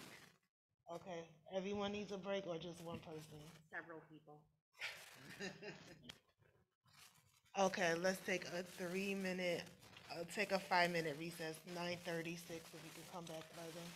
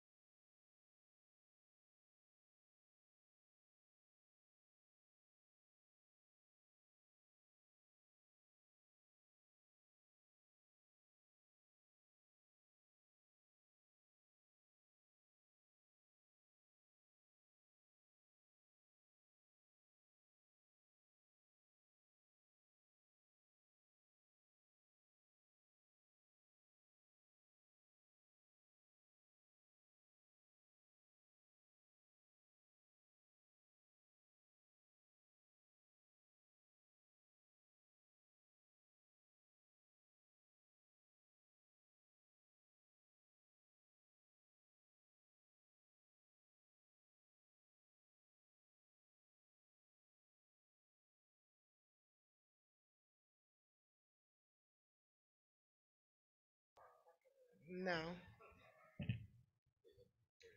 Okay. Oh, okay. Let me know when we're ready. Okay. All right, we're going to call the meeting back to order. The time is now 9:37. And at this time, we're going to go, Mr. Wiltie. We're going to walk very quickly through our committee report. 1 or 2 minutes, please. Please don't get the whole roster of who was there. Just tell us the gist of the Okay, meeting. Okay. the Budget Committee meeting, I just wanted to say that it was an interesting year, and I want to thank everybody for enduring me as the chair of that. For the year, it was complicated. Cheryl, in particular, all the work that she did. Last night's meeting, we pretty much, and all those people who are participating, the Deborahs last night, and Emily, and all those others, and the community person. So it was a pretty simple meeting last night. We did go through typical line items, and also the food services update, which was a really optimistic thing that came from Mr. Mel, and it was showed a surplus, so that was kind of a happy thing. The bus, the presentation was the same as what you saw. I thought that was excellent, and I would strongly suggest that we take a positive action on that. Besides that, it was we went over the amended budget and personnel staffing and updates, and final legal cost related to the investigation. We started at 6:30, we ended at 8:30. That's it. Would you accept that? Thank you, Charles. Do we have any questions for Finance Committee? Seeing that there are none, we'll be moving with the Curriculum Committee. Delita Rose Daniels. On June 4th, we had our curriculum committee meeting. At that time, Dr. Vasquez Matos and Miss Lily Stewart and Dan Rauchi presented information on an Institute for Learning audit that we had back in 2020. So they shared some of those results. The board did receive that audit information. Work has begun with regards to some of the feedback that was provided through that audit. And Dr. Vasquez Matos did say that he would share at a later time the findings and recommendations with the board and community at large. In addition to that, we discussed Beeman Middle School transition to quarters. Mr. Cordway and Ms. Daniels presented the strategy that we'll be taking, the reason behind it, and some of the resolutions that they put in place to solve some of the issues as it relates to changing the new schedule. But what we did learn was that there were hundreds of students that are impacted by our current model, and we are a district that recognizes that all means all, so we'll be changing for the coming school year. And then we had an opportunity to hear from Coach Smirnoff on the revised physical education curriculum. I believe he's going to share some information with the board at large tonight. So we will wait for his presentation. Thank you. Okay, thank you, Delita. Any questions for our Curriculum Committee? Okay. Next is facilities. Mr. Dion in our packet provided some great details as far as what's going on the facility side, but just very high level. The feasibility study was provided to the mayor, and we are hoping to have some type of community discussion this week, not this week, this summer, in regards to some feedback on a new school. I met with the Beeman Middle School Committee, and we are currently going through our punch list. We have some items that will be addressed, and ONG provided great feedback to let us know that a lot of things were updated. My only concern and request was that we would receive feedback from our teachers, because they are relatively in the building and they are the ones that are affected by the fixes, so I just want to make sure that they were okay with everything that was updated. The roofing project continues and moves forward. Farm Hill roofing will be replaced this summer. Snow School will have to go through the state application process again. For Middletown High, the translucent piano replacement project will occur this summer. The HVAC replacement, Lawrence is completed. Billfield and Wesley are slated for this summer. There will be some paving that takes place this summer for 210 and 311 Hunter Hill Avenue, and they're looking into possibly 372. When I asked Mr. Dion, some of the projects that he'll be working on, he said really storage cleaning. He needs to see what's going on in the district, what materials there, just to get a feel for what's in our district and what needs to replace, et cetera. Our last and final committee meeting for this school year will take place next Wednesday, June 22nd, and that will be a online meeting. So if you have any questions, concerns, feel free to email me or feel free to watch the meeting. Thank you. That's it for facilities. Now, any questions? No? Okay. We'll go to the policy committee. Justin Taylor. Thank you, Chairwoman Kane. The Policy Committee met on Tuesday, May 17th at 5:30 p.m. It was a virtual meeting. Most of my updates will come in the form of action items this evening. We discussed about 10 policies, mostly in the 6000 series, which deals with instruction. There was one policy that Dr. B decided to table in the meeting, and that was policy related to guidelines for evaluation and selection of instructional materials. Otherwise, all of the other policies will come before the committee before the board this evening through action items. Our next policy committee meeting will be next Tuesday at 5:30 p.m., and that will be a virtual meeting. And that concludes my report. Thank you very much, everyone, for your committee reports. And so at this time, we'll move toward the action item. The first item is the DACO contract. And Dr. Vasquez-Matos, did you have any comments that you would like to make? No comment at this time, as it was in my superintendent's report. Okay. All right, ladies and gentlemen, you've received the information, the contract, you've looked at the presentation. We had our meeting last night that was open for questions. And so I will entertain a motion to accept the contract. Any questions? Okay. Is there a motion to accept the DACO contract that was made tonight? John Polino, I motion that we accept the contract as delivered by the gentleman in front of us and as the paper presented to us in our packet. Thank you. And is there a second? Okay, thank you. So it's been properly moved in second. Are there any questions? All in favor, please say aye. Aye. Any opposes? Seeing that there are none, the motion is carried. Thank you. The next item is the amended budget approval. And so, Dr. V, I'll give you the floor, but we did have a meeting last week, and the Finance Committee went through great detail as far as updates that will have to be made to our budget based off of what was allocated by Common Council in the city of Middletown. So this is our final process as it comes to the budget. Once we receive the feedback from Common Council in the city, our charge is to vote on the amended budget. So do we have any questions? Dr. V, did you want to go over anything just to give a high-level overview of what you did?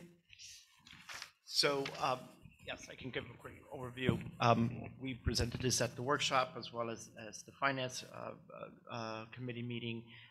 Basically, we decided to, in order to address the reduction In our original proposed budget after the Common Council meeting, we had to mitigate $2.7 million. And so we reallocated funds, we did reductions in our budget, as well as also cuts and eliminations with little to no impact to our local schools.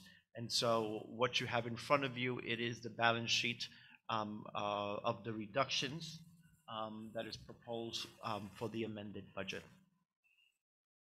totaling $2.7,028,907. Okay. Any questions? No? Okay. All right, is there a motion to accept the amended budget for the 2023 fiscal school year? For Gus? Okay, thank you, Deborah Gus. Is there a second? And John Polino? Second by John Polino. Any questions?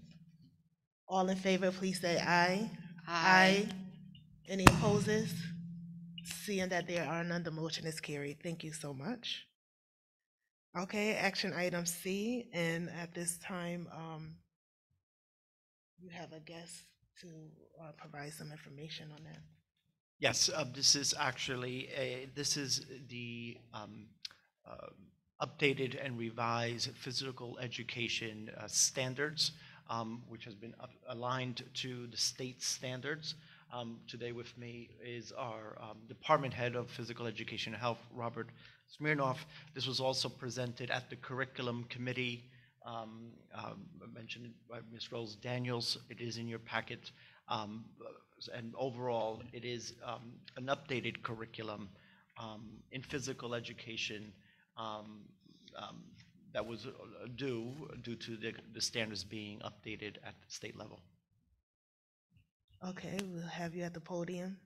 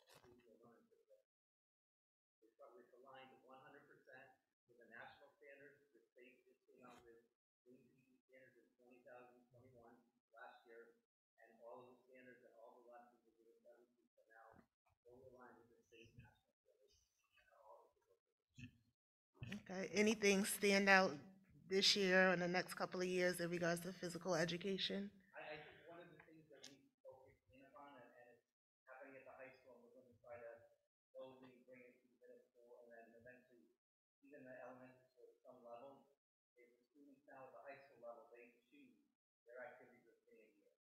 So the students who are very competitive are going to take a more competitive selection versus the students who may be afraid of the ball, which I totally get. That's my wife.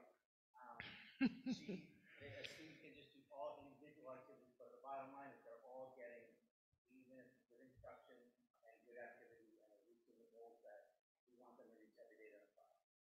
Okay, wonderful. Any questions that we, Just go one other ahead. thing, I'm sorry. Go ahead. I know it's late. Is that the one question that I usually get asked is why is it standards 9 through 14 for Connecticut? It's standards 1 through 8 at health. So the health education, we will hopefully be in front of you in the next few months with the updated health curriculum, but the state just passed new health standards literally about a month. So that was about an 85-page document. So we transfer everything over that quickly. Okay, thank you so much.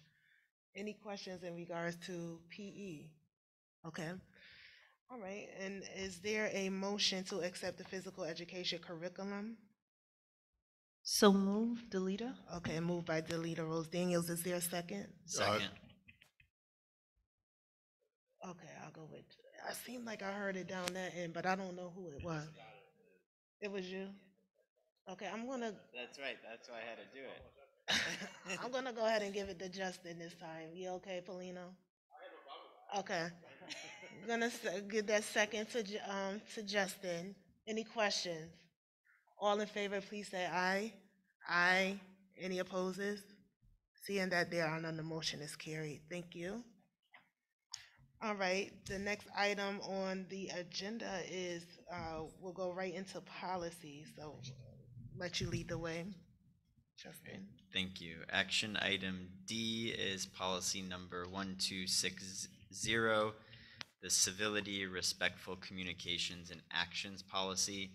This is a new policy that was brought before the committee.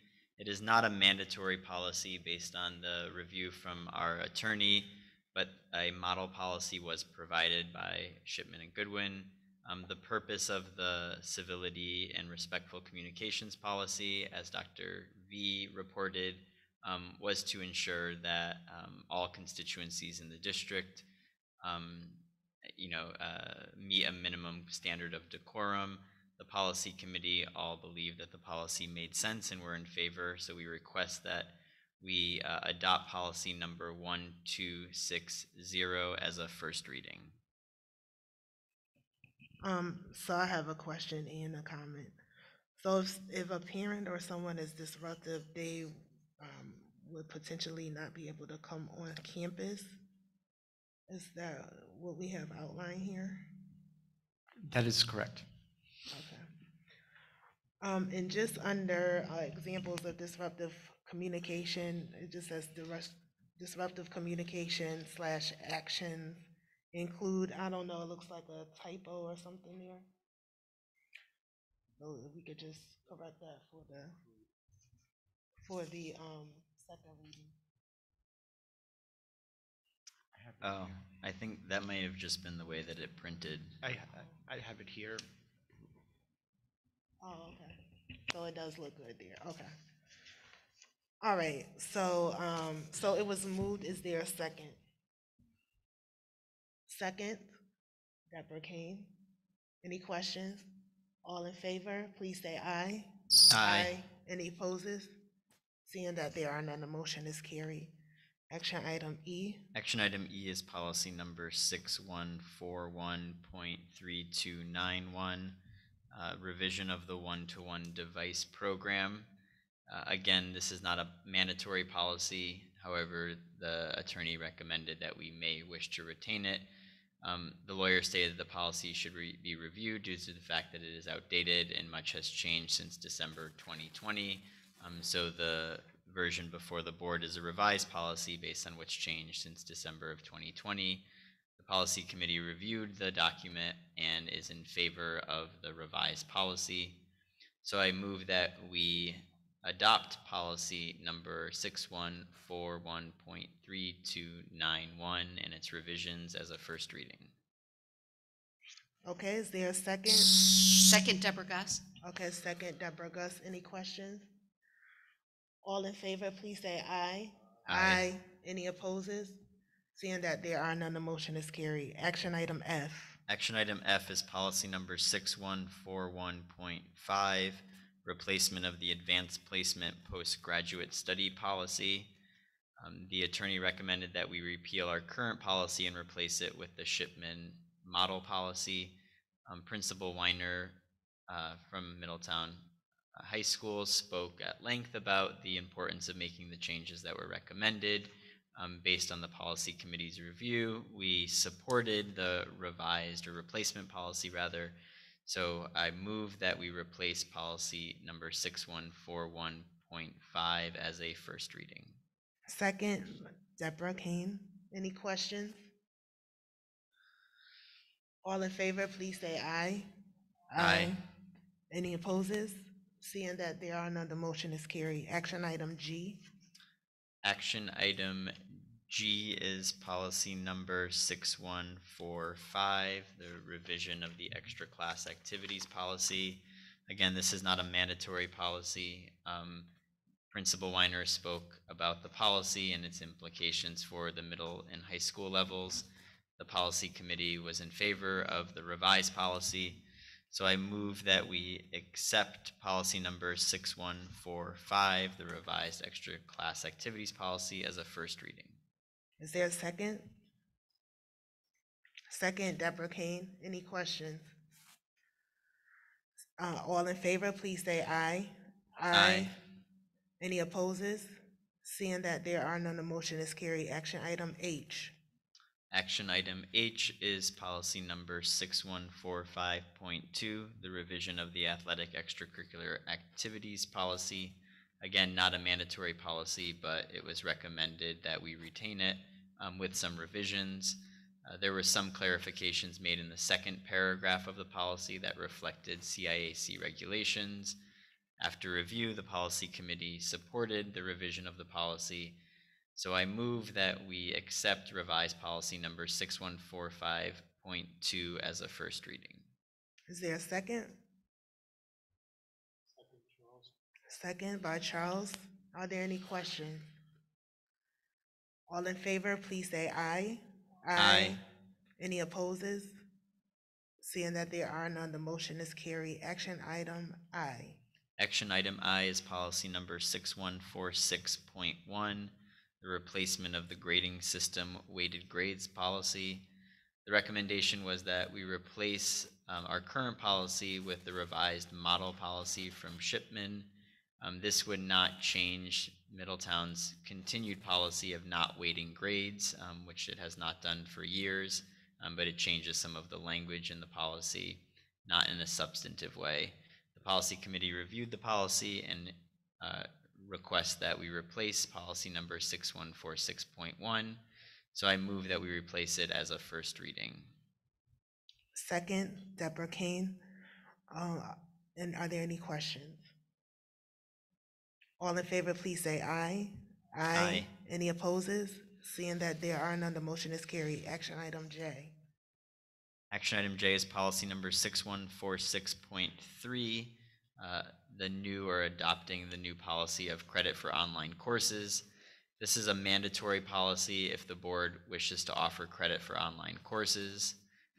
There was a short discussion regarding the policy, particularly as it relates to remote learning. Again, if that were necessary following what happened over the last 2 years, language is included in the policy for that to occur if necessary. The board was in favor of this new policy, or the committee rather was in favor of this new policy. So I move that we adopt policy number 6146.3 as a first reading. Is there a second? Second, Deborah Gus. I just have one question. So if someone takes a course, can they take it from another high school or a specialized program? How does that work?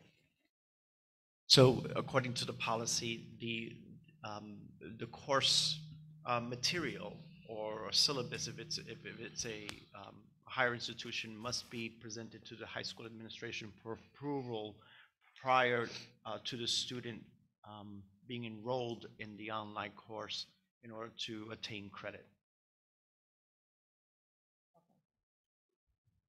Okay, any other questions? All in favor, please say aye. Aye. Any opposes? Seeing that there are none, the motion is carried. Action item K. Action item K is policy number 6164.12, the deletion of the acquired immune deficiency syndrome policy. This policy is unnecessary as language similar to this policy appears in another policy that we have already adopted. So I move that we delete policy number 6164.12 as a first reading. Okay, is there a second? Second, Delito. Second, Delita Rose Daniels. Are there any questions? I'll see there are none. All in favor, please say aye. Aye. Any opposes? Seeing that there are none, the motion is carried. Action item L. Action item L is policy number 6164.2, the proposed deletion of the guidance services policy. This is not a mandatory policy. The attorney recommended that we repeal it. There were no questions from the committee, and I move that we delete policy number 6164.2 as a first reading. Okay, is there a second? Second, Deborah Gus. Second, Deborah Gus. Any questions? All in favor, please say aye. Aye. Any opposes? Seeing that there are none, the motion is carried. That was the last one, right? Okay, very good, ladies and gentlemen. All right. Well, our next meeting will probably be at the, official board meeting will probably be at the end of August. Yay. Oh, you guys don't look excited. I mean, I could put a couple of meetings on it. Okay. All right, so right now, we're just going to temporarily end this meeting, and we're going to go into executive session, and then we'll come back and close out the meeting, if you all can meet us out in the hallway. And so I'll make the motion for the agenda for the executive session. Is there a motion to enter executive session for the superintendent evaluation and leadership survey, inviting in Dr. Vasquez Matos? Second, Delita. Second by Delita Rose Daniels. Any questions? All in favor, please say aye. Aye. Any opposes? Seeing that there are none, we'll go into executive session. It's now 10:03.